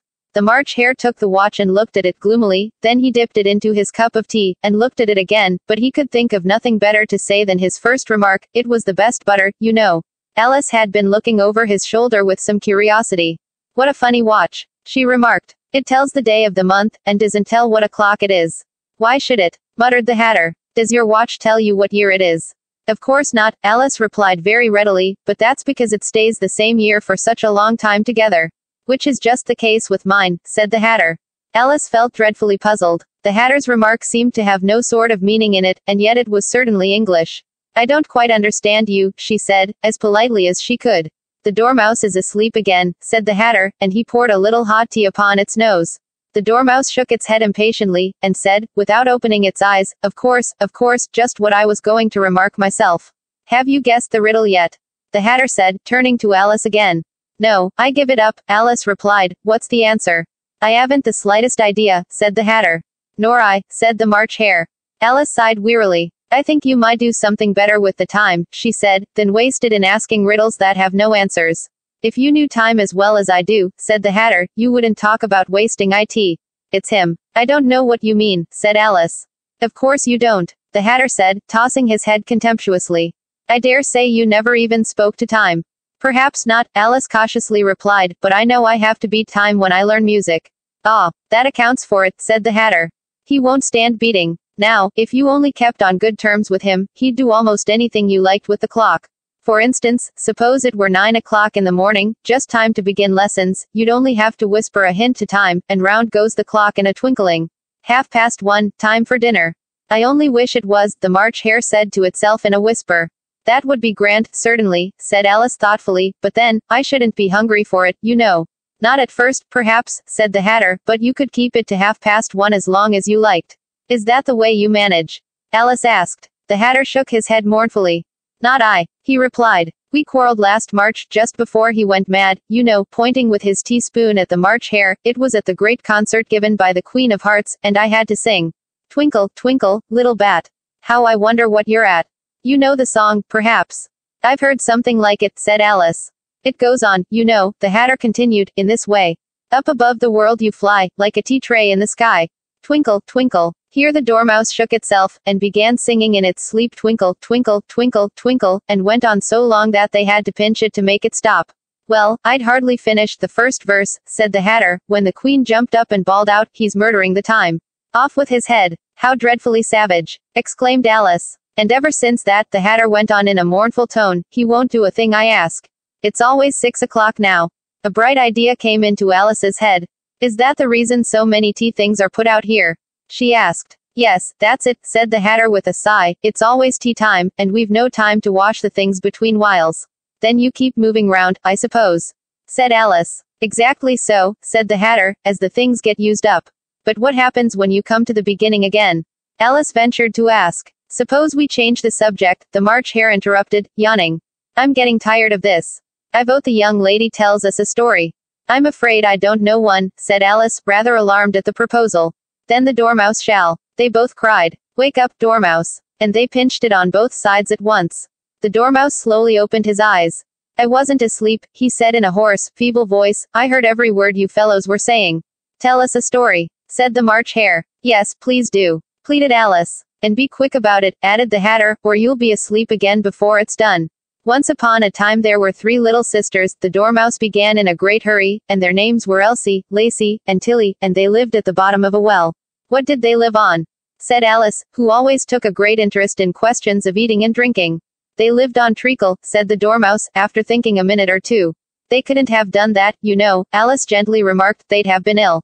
So they were, said the dormouse. Very ill. Alice tried to fancy to herself what such an extraordinary ways of living would be like, but it puzzled her too much, so she went on, but why did they live at the bottom of a well? Take some more tea, the March Hare said to Alice, very earnestly. I've had nothing yet, Alice replied in an offended tone, so I can't take more. You mean you can't take less, said the Hatter, it's very easy to take more than nothing. Nobody asked your opinion, said Alice. Who's making personal remarks now? The Hatter asked triumphantly. Alice did not quite know what to say to this, so she helped herself to some tea and bread and butter, and then turned to the dormouse, and repeated her question. Why did they live at the bottom of a well? The dormouse again took a minute or two to think about it, and then said, it was a treacle well. There's no such thing. Alice was beginning very angrily, but the Hatter and the March Hare went shish. Shish. And the dormouse sulkily remarked, if you can't be civil, you'd better finish the story for yourself. No, please go on. Alice said very humbly. I won't interrupt again. I dare say there may be one. One, indeed, said the dormouse indignantly. However, he consented to go on. And so these 3 little sisters, they were learning to draw, you know. What did they draw? Said Alice, quite forgetting her promise. Treacle, said the dormouse, without considering it all this time. I want a clean cup, interrupted the Hatter, let's all move one place on. He moved on as he spoke, and the dormouse followed him. The March Hare moved into the dormouse's place, and Alice rather unwillingly took the place of the March Hare. The Hatter was the only one who got any advantage from the change, and Alice was a good deal worse off than before, as the March Hare had just upset the milk jug into his plate. Alice did not wish to offend the dormouse again, so she began very cautiously, but I don't understand. Where did they draw the treacle from? You can draw water out of a water well, said the Hatter, so I should think you could draw treacle out of a treacle well, stupid. But they were in the well, Alice said to the dormouse, not choosing to notice this last remark. Of course they were, said the dormouse, well in. This answer so confused poor Alice, that she let the dormouse go on for some time without interrupting it. They were learning to draw, the dormouse went on, yawning and rubbing its eyes, for it was getting very sleepy, and they drew all manner of things, everything that begins with an M. Why with an M? Said Alice. Why not? Said the March Hare. Alice was silent. The dormouse had closed its eyes by this time, and was going off into a doze, but, on being pinched by the Hatter, it woke up again with a little shriek, and went on, that begins with an M, such as mouse traps, and the moon, and memory, and muchness. You know you say things are much of a muchness, did you ever see such a thing as a drawing of a muchness? Really, now you ask me, said Alice, very much confused. I don't think. Then you shouldn't talk, said the Hatter. This piece of rudeness was more than Alice could bear. She got up in great disgust, and walked off. The Dormouse fell asleep instantly, and neither of the others took the least notice of her going, though she looked back once or twice, half hoping that they would call after her. The last time she saw them, they were trying to put the Dormouse into the teapot. At any rate, I'll never go there again, said Alice as she picked her way through the wood. It's the stupidest tea party I ever was at in all my life. Just as she said this, she noticed that one of the trees had a door leading right into it. That's very curious, she thought. But everything's curious today. I think I may as well go in at once. And in she went. Once more she found herself in the long hall, and close to the little glass table. Now, I'll manage better this time, she said to herself, and began by taking the little golden key, and unlocking the door that led into the garden. Then she went to work nibbling at the mushroom. She had kept a piece of it in her pocket till she was about a foot high. Then she walked down the little passage, and then, she found herself at last in the beautiful garden, among the bright flower beds and the cool fountains. Chapter 8. The Queen's Croquet Ground. A large rose tree stood near the entrance of the garden. The roses growing on it were white, but there were 3 gardeners at it busily painting them red. Alice thought this a very curious thing, and she went nearer to watch them, and just as she came up to them she heard one of them say, "Look out now, 5. Don't go splashing paint over me like that." "I couldn't help it," said 5, in a sulky tone. 7 jogged my elbow. On which 7 looked up and said, "That's right, 5. Always lay the blame on others." "You'd better not talk," said 5. "I heard the Queen say only yesterday you deserved to be beheaded." "What for?" said the one who had spoken first. "That's none of your business, too," said 7. "Yes, it is his business," said 5, "and I'll tell him. It was for bringing the cooked tulip roots instead of onions." 7 flung down his brush, and had just begun well, of all the unjust things, when his eye chanced to fall upon Alice, as she stood watching them, and he checked himself suddenly. The others looked round also, and all of them bowed low. "Would you tell me," said Alice, a little timidly, "why you are painting those roses?" 5 and 7 said nothing, but looked at 2. 2 began in a low voice, "Why, the fact is, you see, miss, this here ought to have been a red rose tree, and we put a white one in by mistake, and if the Queen was to find it out, we should all have our heads cut off, you know. So you see, miss, we're doing our best, afore she comes, too." At this moment 5, who had been anxiously looking across the garden, called out, "The Queen! The Queen!" And the 3 gardeners instantly threw themselves flat upon their faces. There was a sound of many footsteps, and Alice looked round, eager to see the Queen. First came 10 soldiers carrying clubs. These were all shaped like the 3 gardeners, oblong and flat, with their hands and feet at the corners. Next the 10 courtiers. These were ornamented all over with diamonds, and walked 2 and 2, as the soldiers did. After these came the royal children. There were 10 of them, and the little dears came jumping merrily along hand in hand, in couples. They were all ornamented with hearts. Next came the guests, mostly kings and queens, and among them Alice recognized the White Rabbit. It was talking in a hurried, nervous manner, smiling at everything that was said, and went by without noticing her. Then followed the Knave of Hearts, carrying the king's crown on a crimson velvet cushion, and, last of all this grand procession, came the King and Queen of Hearts. Alice was rather doubtful whether she ought not to lie down on her face like the 3 gardeners, but she could not remember ever having heard of such a rule at processions, and besides, what would be the use of a procession, thought she, if people had all to lie down upon their faces, so that they couldn't see it. So she stood still where she was, and waited. When the procession came opposite to Alice, they all stopped and looked at her, and the Queen said severely, "Who is this?" She said it to the Knave of Hearts, who only bowed and smiled in reply. "Idiot," said the Queen, tossing her head impatiently, and, turning to Alice, she went on, "What's your name, child?" "My name is Alice, so please your Majesty," said Alice very politely, but she added, to herself, "Why, they're only a pack of cards, after all. I needn't be afraid of them." "And who are these?" said the Queen, pointing to the 3 gardeners who were lying round the rose tree, for, you see, as they were lying on their faces, and the pattern on their backs was the same as the rest of the pack, she could not tell whether they were gardeners, or soldiers, or courtiers, or 3 of her own children. "How should I know?" said Alice, surprised at her own courage. "It's no business of mine." The Queen turned crimson with fury, and, after glaring at her for a moment like a wild beast, screamed off with her head. "Off. Nonsense," said Alice, very loudly and decidedly, and the Queen was silent. The King laid his hand upon her arm, and timidly said, "Consider, my dear, she is only a child." The Queen turned angrily away from him, and said to the Knave, "Turn them over." The Knave did so, very carefully, with one foot. "Get up," said the Queen, in a shrill, loud voice, and the 3 gardeners instantly jumped up, and began bowing to the King, the Queen, the royal children, and everybody else. "Leave off that," screamed the Queen. "You make me giddy." And then, turning to the rose tree, she went on, "What have you been doing here?"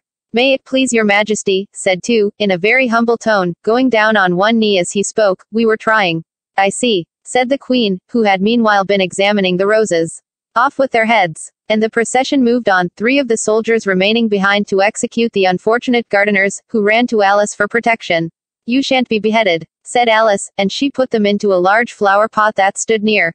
The 3 soldiers wandered about for a minute or two, looking for them, and then quietly marched off after the others. "Are their heads off?" shouted the queen. "Their heads are gone, if it please your majesty," the soldiers shouted in reply.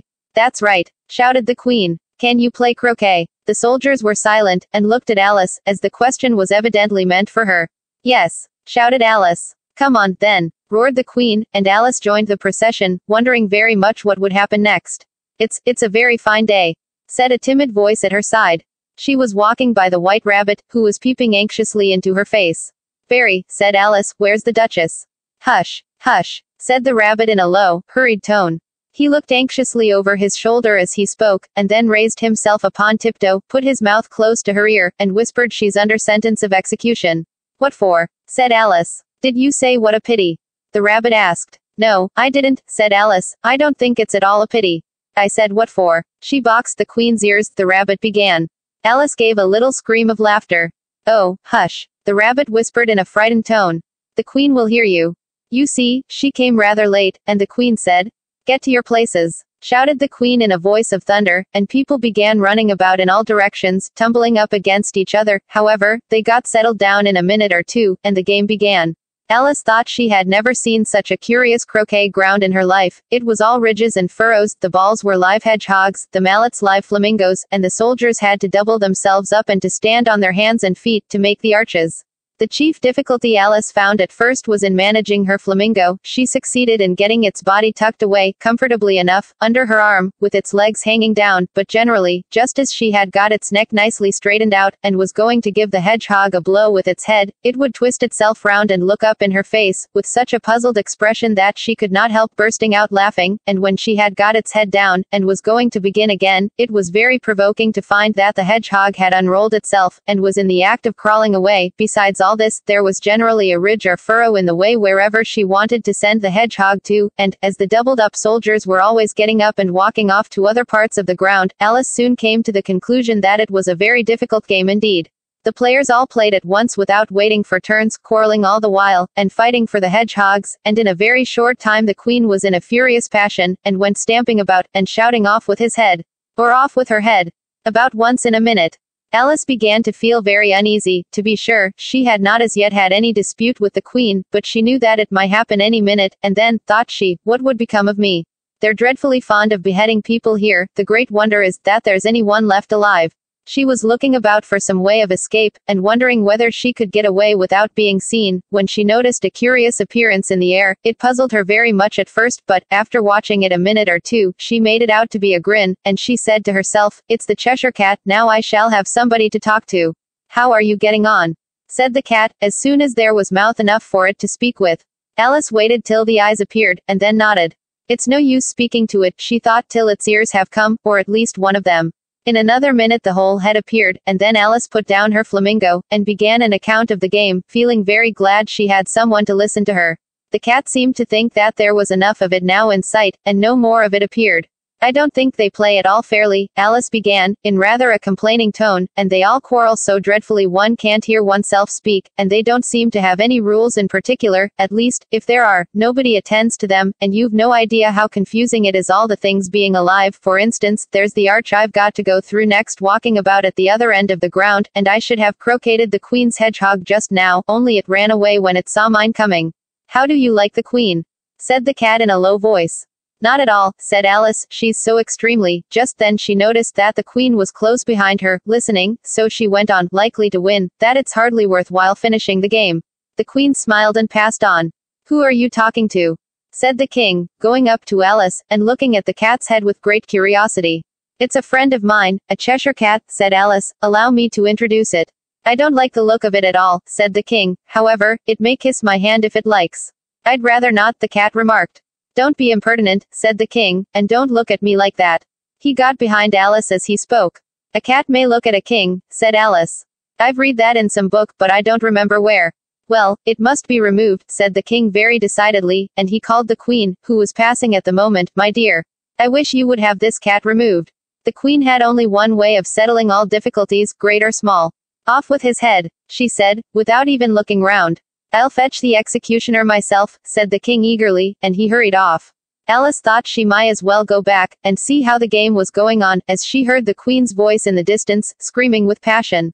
She had already heard her sentence 3 of the players to be executed for having missed their turns, and she did not like the look of things at all, as the game was in such confusion that she never knew whether it was her turn or not. So she went in search of her hedgehog. The hedgehog was engaged in a fight with another hedgehog, which seemed to Alice an excellent opportunity for croquetting one of them with the other. The only difficulty was that her flamingo was gone across to the other side of the garden, where Alice could see it trying in a helpless sort of way to fly up into a tree. By the time she had caught the flamingo and brought it back, the fight was over, and both the hedgehogs were out of sight. But it doesn't matter much, thought Alice, as all the arches are gone from this side of the ground. So she tucked it away under her arm, that it might not escape again, and went back for a little more conversation with her friend. When she got back to the Cheshire Cat, she was surprised to find quite a large crowd collected round it. There was a dispute going on between the executioner, the king, and the queen, who were all talking at once, while all the rest were quite silent, and looked very uncomfortable. The moment Alice appeared, she was appealed to by all 3 to settle the question, and they repeated their arguments to her, though, as they all spoke at once, she found it very hard indeed to make out exactly what they said. The executioner's argument was, that you couldn't cut off a head unless there was a body to cut it off from, that he had never had to do such a thing before, and he wasn't going to begin at his time of life. The king's argument was, that anything that had a head could be beheaded, and that you weren't to talk nonsense. The queen's argument was, that if something wasn't done about it in less than no time she'd have everybody executed, all round. It was this last remark that had made the whole party look so grave and anxious. Alice could think of nothing else to say but it belongs to the Duchess, you'd better ask her about it. She's in prison, the queen said to the executioner, fetch her here. And the executioner went off like an arrow.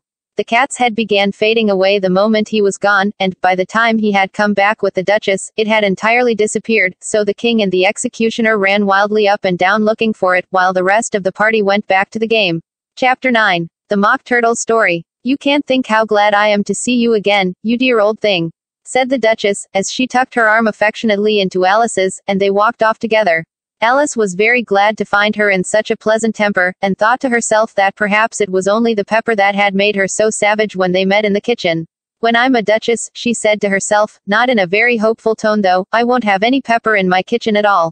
Soup does very well without, maybe it's always pepper that makes people hot-tempered, she went on, very much pleased at having found out a new kind of rule, and vinegar that makes them sour, and chamomile that makes them bitter, and barley sugar and such things that make children sweet-tempered. I only wish people knew that, then they wouldn't be so stingy about it, you know. She had quite forgotten the Duchess by this time, and was a little startled when she heard her voice close to her ear. You're thinking about something, my dear, and that makes you forget to talk. I can't tell you just now what the moral of that is, but I shall remember it in a bit. Perhaps it hasn't one, Alice ventured to remark. Tut tut, child, said the Duchess. Everything's got a moral, if only you can find it. And she squeezed herself up closer to Alice's side as she spoke. Alice did not much like keeping so close to her, first, because the Duchess was very ugly, and secondly, because she was exactly the right height to rest her chin upon Alice's shoulder, and it was an uncomfortably sharp chin. However, she did not like to be rude, so she bore it as well as she could. The game's going on rather better now, she said, by way of keeping up the conversation a little. 'Tis so, said the Duchess, and the moral of that is, oh, 'tis love, that makes the world go round. Somebody said, Alice whispered, that it's done by everybody minding their own business. Ah, well, it means much the same thing, said the Duchess, digging her sharp little chin into Alice's shoulder as she added, and the moral of that is, take care of the sense, and the sounds will take care of themselves. How fond she is of finding morals in things. Alice thought to herself. I dare say you're wondering why I don't put my arm round your waist, the Duchess said after a pause. The reason is, that I'm doubtful about the temper of your flamingo. Shall I try the experiment? He might bite, Alice cautiously replied, not feeling at all anxious to have the experiment tried. Very true, said the Duchess, flamingos and mustard both bite.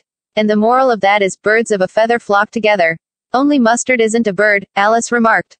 Right, as usual, said the Duchess, what a clear way you have of putting things. It's a mineral, I think, said Alice. Of course it is, said the Duchess, who seemed ready to agree to everything that Alice said. There's a large mustard mine near here. And the moral of that is, the more there is of mine, the less there is of yours. Oh, I know, exclaimed Alice, who had not attended to this last remark. It's a vegetable. It doesn't look like one, but it is. I quite agree with you, said the Duchess, and the moral of that is, be what you would seem to be, or if you'd like it put more simply, never imagine yourself not to be otherwise than what it might appear to others, that what you were or might have been was not otherwise than what you had been would have appeared to them to be otherwise. I think I should understand that better, Alice said very politely, if I had it written down, but I can't quite follow it as you say it. That's nothing to what I could say if I chose, the Duchess replied, in a pleased tone. Pray don't trouble yourself to say it any longer than that, said Alice. Oh, don't talk about trouble, said the Duchess. I make you a present of everything I've said as yet. A cheap sort of present, thought Alice. I'm glad they don't give birthday presents like that. But she did not venture to say it out loud. Thinking again, the Duchess asked, with another dig of her sharp little chin. I've a right to think, said Alice sharply, for she was beginning to feel a little worried. Just about as much right, said the Duchess, as pigs have to fly, and the M. But here, to Alice's great surprise, the Duchess's voice died away, even in the middle of her favorite word moral, and the arm that was linked into hers began to tremble. Alice looked up, and there stood the Queen in front of them, with her arms folded, frowning like a thunderstorm. A fine day, Your Majesty. The Duchess began in a low, weak voice. Now, I give you fair warning, shouted the Queen, stamping on the ground as she spoke, either you or your head must be off, and that in about half no time. Take your choice. The Duchess took her choice, and was gone in a moment. Let's go on with the game, the Queen said to Alice, and Alice was too much frightened to say a word, but slowly followed her back to the croquet ground. The other guests had taken advantage of the Queen's absence, and were resting in the shade. However, the moment they saw her, they hurried back to the game, the Queen merely remarking that a moment's delay would cost them their lives. All the time they were playing, the Queen never left off quarreling with the other players, and shouting off with his head. Or off with her head. Those whom she sentenced were taken into custody by the soldiers, who of course had to leave off being archers to do this, so that by the end of half an hour or so there were no archers left, and all the players, except the King, the Queen, and Alice, were in custody and under sentence of execution. Then the Queen left off quite out of breath, and said to Alice, have you seen the mock turtle yet? No, said Alice. I don't even know what a mock turtle is. It's the thing mock turtle soup is made from, said the Queen. I never saw one, or heard of one, said Alice. Come on, then, said the Queen, and he shall tell you his history. As they walked off together, Alice heard the King say in a low voice, to the company generally, you are all pardoned. Come, that's a good thing, she said to herself, for she had felt quite unhappy at the number of executions the Queen had ordered. They very soon came upon a griffin, lying fast asleep in the sun. If you don't know what a griffin is, look at the picture. Up, lazy thing, said the Queen, and take this young lady to see the mock turtle, and to hear his history. I must go back and see after some executions I have ordered, and she walked off, leaving Alice alone with the griffin. Alice did not quite like the look of the creature, but on the whole she thought it would be quite as safe to stay with it as to go after that savage Queen, so she waited. The griffin sat up and rubbed its eyes, then it watched the Queen till she was out of sight, then it chuckled. What fun, said the griffin, half to itself, half to Alice. What is the fun, said Alice. Why, said the griffin. It's all her fancy, that they never executes nobody, you know. Come on. Everybody says come on. Here, thought Alice, as she went slowly after it, I never was so ordered about in all my life, never. They had not gone far before they saw the mock turtle in the distance, sitting sad and lonely on a little ledge of rock, and, as they came nearer, Alice could hear him sighing as if his heart would break. She pitied him deeply. What is his sorrow? She asked the griffin, and the griffin answered, very nearly in the same words as before, it's all his fancy, that, he hasn't got no sorrow, you know. Come on. So they went up to the mock turtle, who looked at them with large eyes full of tears, but said nothing. This here young lady, said the griffin, she wants for to know your history, she do. I'll tell it her, said the mock turtle in a deep, hollow tone, sit down, both of you, and don't speak a word till I've finished. So they sat down, and nobody spoke for some minutes. Alice thought to herself, I don't see how he can even finish, if he doesn't begin. But she waited patiently. Once, said the mock turtle at last, with a deep sigh, I was a real turtle. These words were followed by a very long silence, broken only by an occasional exclamation of HJCKRRH. From the griffin, and the constant heavy sobbing of the mock turtle.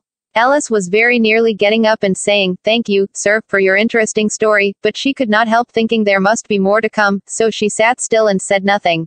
When we were little, the Mock Turtle went on at last, more calmly, though still sobbing a little now and then, we went to school in the sea. The master was an old turtle, we used to call him Tortoise. Why did you call him Tortoise, if he wasn't one? Alice asked. We called him Tortoise because he taught us, said the Mock Turtle angrily. Really, you are very dull. You ought to be ashamed of yourself for asking such a simple question, added the Griffin, and then they both sat silent and looked at poor Alice, who felt ready to sink into the earth.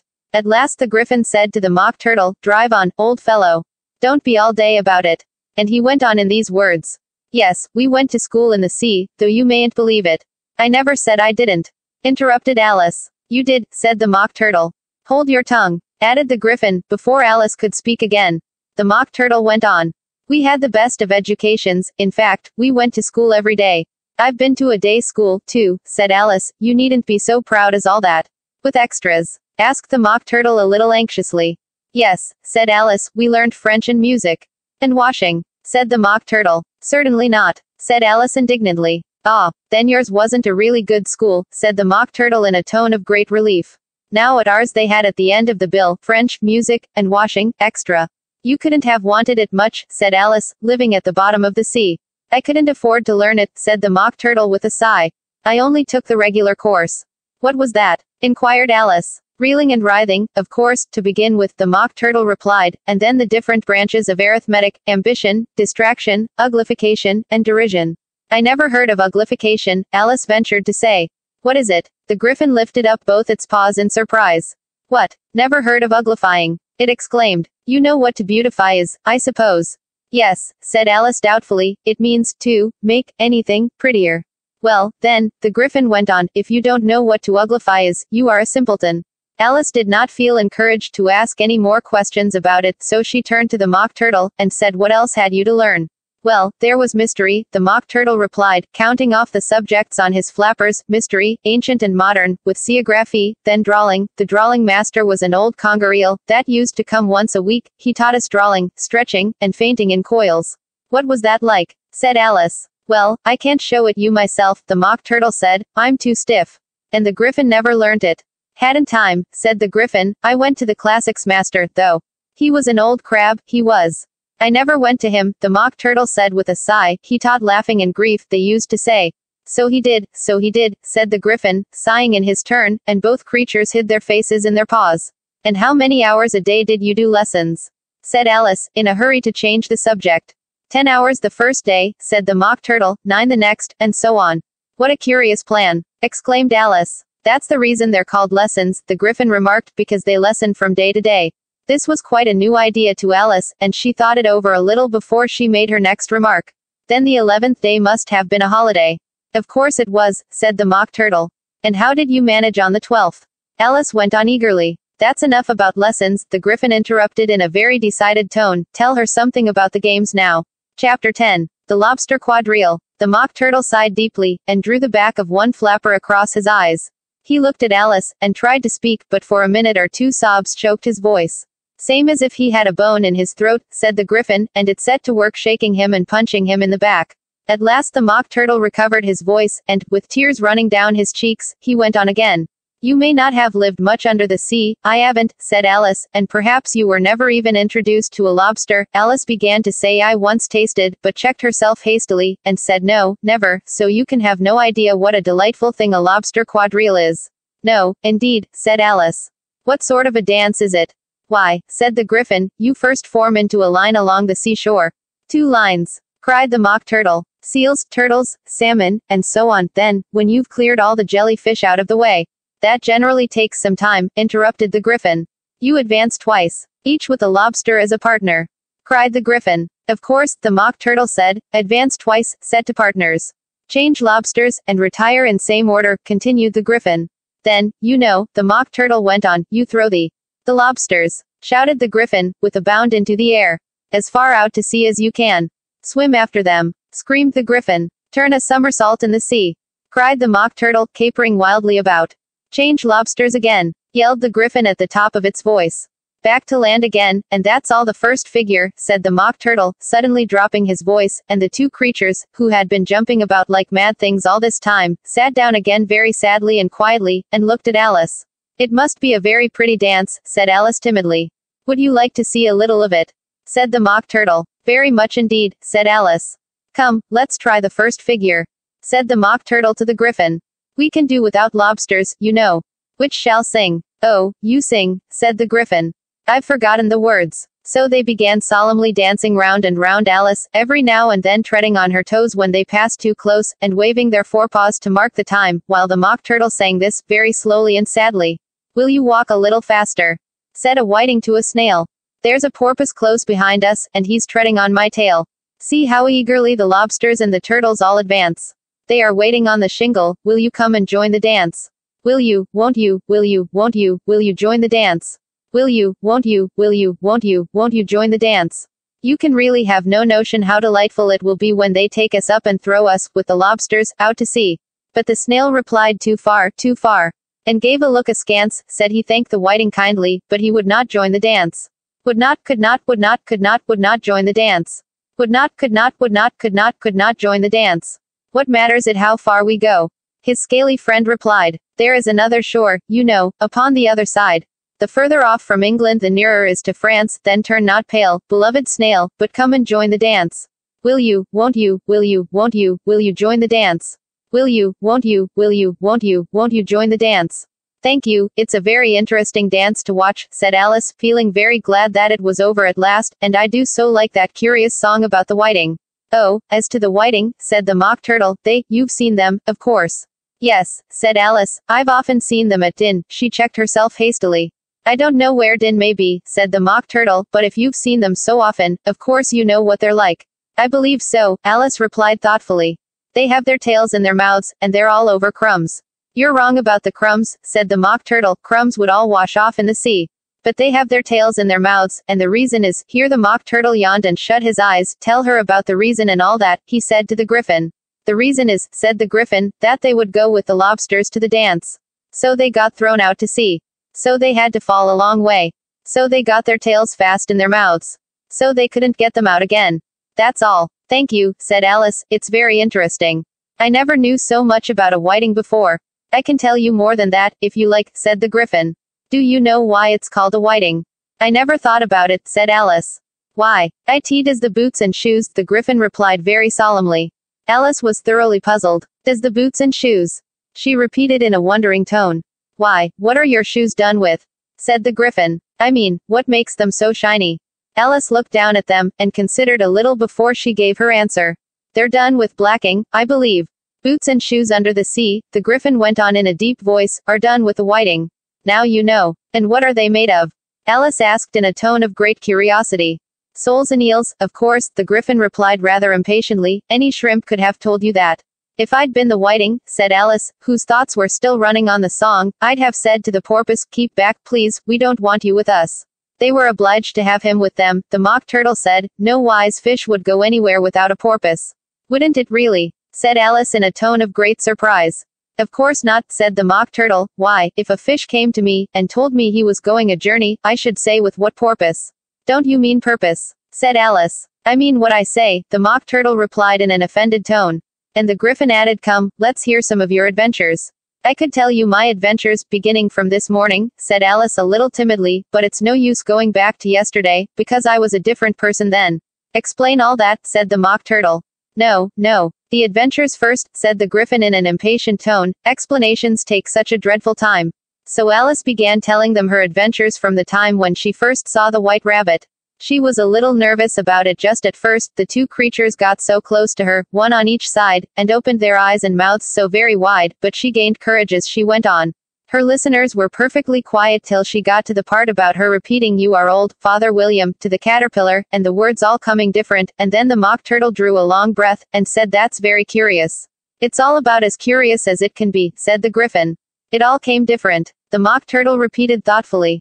I should like to hear her try and repeat something now. Tell her to begin. He looked at the Griffin as if he thought it had some kind of authority over Alice. Stand up and repeat, 'tis the voice of the sluggard, said the Griffin. How the creatures order one about, and make one repeat lessons. Thought Alice. I might as well be at school at once. However, she got up, and began to repeat it, but her head was so full of the lobster quadrille, that she hardly knew what she was saying, and the words came very queer indeed. 'Tis the voice of the lobster. I heard him declare, "You have baked me too brown, I must sugar my hair." As a duck with its eyelids, so he with his nose trims his belt and his buttons, and turns out his toes. Later editions continued as follows: when the sands are all dry, he is gay as a lark, and will talk in contemptuous tones of the shark, but, when the tide rises and sharks are around, his voice has a timid and tremulous sound. That's different from what I used to say when I was a child, said the Griffin. Well, I never heard it before, said the Mock Turtle, but it sounds uncommon nonsense. Alice said nothing. She had sat down with her face in her hands, wondering if anything would ever happen in a natural way again. I should like to have it explained, said the Mock Turtle. She can't explain it, said the Griffin hastily. Go on with the next verse. But about his toes. The Mock Turtle persisted. How could he turn them out with his nose, you know? It's the first position in dancing. Alice said, but was dreadfully puzzled by the whole thing, and longed to change the subject. Go on with the next verse, the Griffin repeated impatiently. It begins, I passed by his garden. Alice did not dare to disobey, though she felt sure it would all come wrong, and she went on in a trembling voice. I passed by his garden, and marked, with one eye, how the owl and the panther were sharing a pie. Later editions continued as follows: the panther took pie crust, and gravy, and meat, while the owl had the dish as its share of the treat. When the pie was all finished, the owl, as a boon, was kindly permitted to pocket the spoon, while the panther received knife and fork with a growl, and concluded the banquet. What is the use of repeating all that stuff? The Mock Turtle interrupted, if you don't explain it as you go on. It's by far the most confusing thing I ever heard. Yes, I think you'd better leave off, said the Griffin, and Alice was only too glad to do so. Shall we try another figure of the lobster quadrille? The Griffin went on. Or would you like the Mock Turtle to sing you a song? Oh, a song, please, if the Mock Turtle would be so kind, Alice replied, so eagerly that the Griffin said, in a rather offended tone, no accounting for tastes. Sing her turtle soup, will you, old fellow? The Mock Turtle sighed deeply, and began, in a voice sometimes choked with sobs, to sing this. Beautiful soup, so rich and green, waiting in a hot tureen. Who for such dainties would not stoop? Soup of the evening, beautiful soup. Soup of the evening, beautiful soup. Bo, ootiful soo, oop. Bo, ootiful soo, oop. Soo, oop of the evening, beautiful, beautiful soup. Beautiful soup. Who cares for fish, game, or any other dish? Who would not give all else for 2 pennyworth only of beautiful soup? Pennyworth only of beautiful soup. Bo, ootiful soo, oop. Bo, ootiful soo, oop. Soo, oop of the evening, beautiful, beauty, ful soup. Chorus again, cried the Griffin, and the Mock Turtle had just begun to repeat it, when a cry of the trial's beginning was heard in the distance. Come on, cried the Griffin, and, taking Alice by the hand, it hurried off, without waiting for the end of the song. What trial is it? Alice panted as she ran, but the Griffin only answered, come on, and ran the faster, while more and more faintly came, carried on the breeze that followed them, the melancholy words. Soo, oop of the evening, beautiful, beautiful soup. Chapter 11. Who stole the tarts? The King and Queen of Hearts were seated on their throne when they arrived, with a great crowd assembled about them, all sorts of little birds and beasts, as well as the whole pack of cards. The knave was standing before them, in chains, with a soldier on each side to guard him, and near the king was the White Rabbit, with a trumpet in one hand, and a scroll of parchment in the other. In the very middle of the court was a table, with a large dish of tarts upon it. They looked so good, that it made Alice quite hungry to look at them. I wish they'd get the trial done, she thought, and hand round the refreshments. But there seemed to be no chance of this, so she began looking at everything about her, to pass away the time. Alice had never been in a court of justice before, but she had read about them in books, and she was quite pleased to find that she knew the name of nearly everything there. That's the judge, she said to herself, because of his great wig. The judge, by the way, was the king, and as he wore his crown over the wig, look at the frontispiece if you want to see how he did it. He did not look at all comfortable, and it was certainly not becoming. And that's the jury box, thought Alice, and those 12 creatures, she was obliged to say creatures, you see, because some of them were animals, and some were birds. I suppose they are the jurors. She said this last word 2 or 3 times over to herself, being rather proud of it, for she thought, and rightly too, that very few little girls of her age knew the meaning of it at all. However, jurymen would have done just as well. The 12 jurors were all writing very busily on slates. What are they doing? Alice whispered to the Griffin. They can't have anything to put down yet, before the trial's begun. They're putting down their names, the Griffin whispered in reply, for fear they should forget them before the end of the trial. Stupid things. Alice began in a loud, indignant voice, but she stopped hastily, for the White Rabbit cried out, silence in the court. And the king put on his spectacles and looked anxiously round, to make out who was talking. Alice could see, as well as if she were looking over their shoulders, that all the jurors were writing down stupid things. on their slates, and she could even make out that one of them didn't know how to spell stupid, and that he had to ask his neighbor to tell him. A nice muddle their slates'll be in before the trial's over, thought Alice. One of the jurors had a pencil that squeaked. This, of course, Alice could not stand, and she went round the court and got behind him, and very soon found an opportunity of taking it away. She did it so quickly that the poor little juror, it was Bill, the lizard, could not make out at all what had become of it, so, after hunting all about for it, he was obliged to write with one finger for the rest of the day, and this was of very little use, as it left no mark on the slate. "Harold, read the accusation," said the king. On this the White Rabbit blew 3 blasts on the trumpet, and then unrolled the parchment scroll, and read as follows. "The Queen of Hearts, she made some tarts, all on a summer day. The Knave of Hearts, he stole those tarts, and took them quite away. Consider your verdict," the king said to the jury. Not yet, not yet," the rabbit hastily interrupted. "There's a great deal to come before that." "Call the first witness," said the king, and the White Rabbit blew 3 blasts on the trumpet, and called out, "First witness." The first witness was the Hatter. He came in with a teacup in one hand and a piece of bread and butter in the other. "I beg pardon, your majesty," he began, "for bringing these in, but I hadn't quite finished my tea when I was sent for." "You ought to have finished," said the king. "When did you begin?" The Hatter looked at the March Hare, who had followed him into the court, arm in arm with the Dormouse. 14th of March, I think it was," he said. 15th, said the March Hare. 16th, added the Dormouse. "Write that down," the king said to the jury, and the jury eagerly wrote down all 3 dates on their slates, and then added them up, and reduced the answer to shillings and pence. "Take off your hat," the king said to the Hatter. "It isn't mine," said the Hatter. "Stolen," the king exclaimed, turning to the jury, who instantly made a memorandum of the fact. "I keep them to sell," the Hatter added as an explanation. "I've none of my own. I'm a Hatter." Here the queen put on her spectacles, and began staring at the Hatter, who turned pale and fidgeted.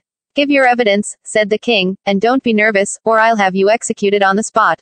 This did not seem to encourage the witness at all. He kept shifting from one foot to the other, looking uneasily at the queen, and in his confusion he bit a large piece out of his teacup instead of the bread and butter. Just at this moment Alice felt a very curious sensation, which puzzled her a good deal until she made out what it was. She was beginning to grow larger again, and she thought at first she would get up and leave the court, but on second thoughts she decided to remain where she was as long as there was room for her. "I wish you wouldn't squeeze so," said the Dormouse, who was sitting next to her. "I can hardly breathe." "I can't help it," said Alice very meekly, "I'm growing." "You've no right to grow here," said the Dormouse. "Don't talk nonsense," said Alice more boldly, "you know you're growing too." "Yes, but I grow at a reasonable pace," said the Dormouse, "not in that ridiculous fashion." And he got up very sulkily and crossed over to the other side of the court. All this time the queen had never left off staring at the Hatter, and, just as the Dormouse crossed the court, she said to one of the officers of the court, "Bring me the list of the singers in the last concert." On which the wretched Hatter trembled so, that he shook both his shoes off. "Give your evidence," the king repeated angrily, "or I'll have you executed, whether you're nervous or not." "I'm a poor man, your majesty," the Hatter began, in a trembling voice, "and I hadn't begun my tea, not above a week or so, and what with the bread and butter getting so thin, and the twinkling of the tea." "The twinkling of the what?" said the king. "It began with the tea," the Hatter replied. "Of course twinkling begins with a T," said the king sharply. "Do you take me for a dunce? Go on." "I'm a poor man," the Hatter went on, "and most things twinkled after that, only the March Hare said." "I didn't," the March Hare interrupted in a great hurry. "You did," said the Hatter. "I deny it," said the March Hare. "He denies it," said the king. "Leave out that part." "Well, at any rate," the Dormouse said. The Hatter went on, looking anxiously round to see if he would deny it too, but the Dormouse denied nothing, being fast asleep. "After that," continued the Hatter, "I cut some more bread and butter." "But what did the Dormouse say?" one of the jury asked. "That I can't remember," said the Hatter. "You must remember," remarked the king, "or I'll have you executed." The miserable Hatter dropped his teacup and bread and butter, and went down on one knee. "I'm a poor man, your majesty," he began. "You're a very poor speaker," said the king. Here one of the guinea pigs cheered, and was immediately suppressed by the officers of the court. "As that is rather a hard word, I will just explain to you how it was done." They had a large canvas bag, which tied up at the mouth with strings. Into this they slipped the guinea pig, head first, and then sat upon it. "I'm glad I've seen that done," thought Alice. "I've so often read in the newspapers, at the end of trials, there was some attempts at applause, which was immediately suppressed by the officers of the court, and I never understood what it meant till now." "If that's all you know about it, you may stand down," continued the king. "I can't go no lower," said the Hatter. "I'm on the floor, as it is." "Then you may sit down," the king replied. Here the other guinea pig cheered, and was suppressed. Come, that finished the guinea pigs, thought Alice. Now we shall get on better. I'd rather finish my tea, said the Hatter, with an anxious look at the Queen, who was reading the list of singers. You may go, said the King, and the Hatter hurriedly left the court, without even waiting to put his shoes on. And just take his head off outside, the Queen added to one of the officers, but the Hatter was out of sight before the officer could get to the door. Call the next witness, said the King. The next witness was the Duchess's cook.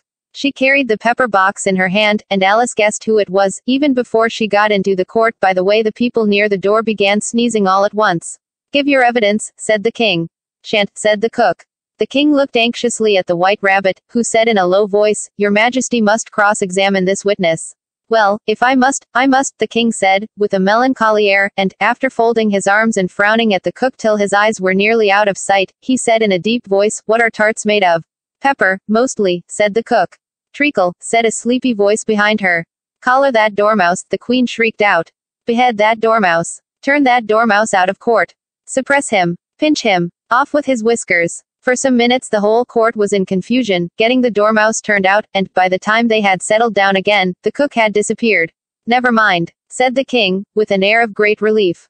Call the next witness. And he added in an undertone to the Queen, Really, my dear, you must cross-examine the next witness. It quite makes my forehead ache.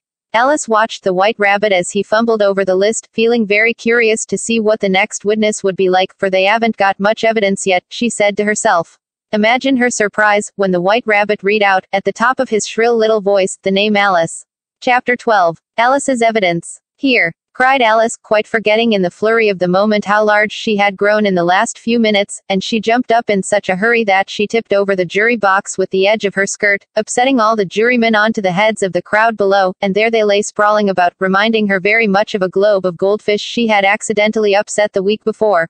Oh, I beg your pardon, she exclaimed in a tone of great dismay, and began picking them up again as quickly as she could, for the accident of the goldfish kept running in her head, and she had a vague sort of idea that they must be collected at once and put back into the jury box, or they would die.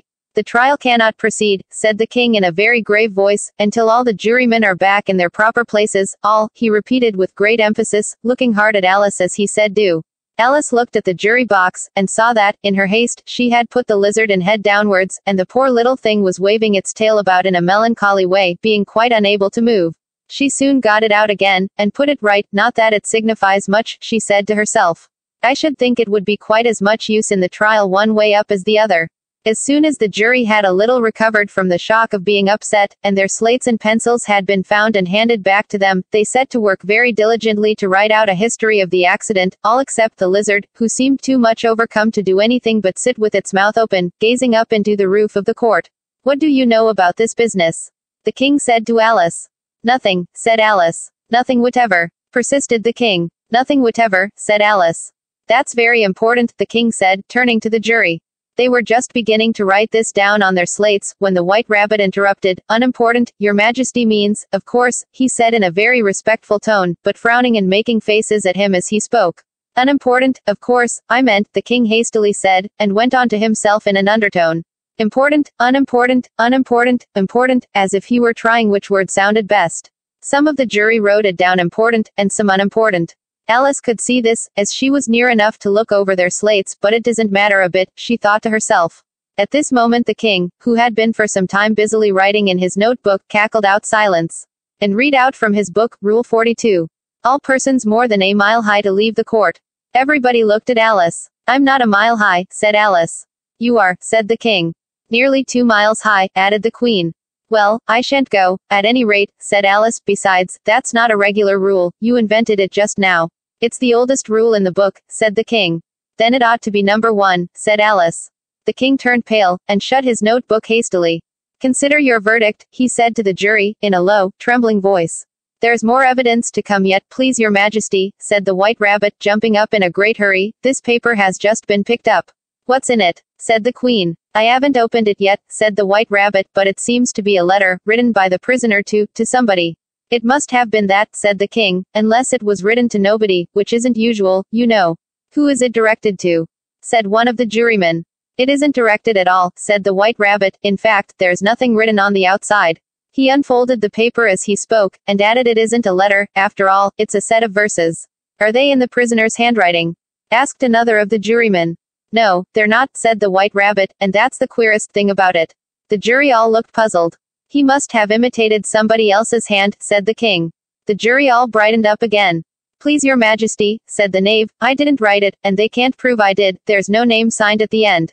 If you didn't sign it, said the king, that only makes the matter worse. You must have meant some mischief, or else you'd have signed your name like an honest man. There was a general clapping of hands at this, it was the first really clever thing the king had said that day. That proves his guilt, said the queen. It proves nothing of the sort, said Alice. Why, you don't even know what they're about. Read them, said the king. The White Rabbit put on his spectacles. Where shall I begin, please your majesty?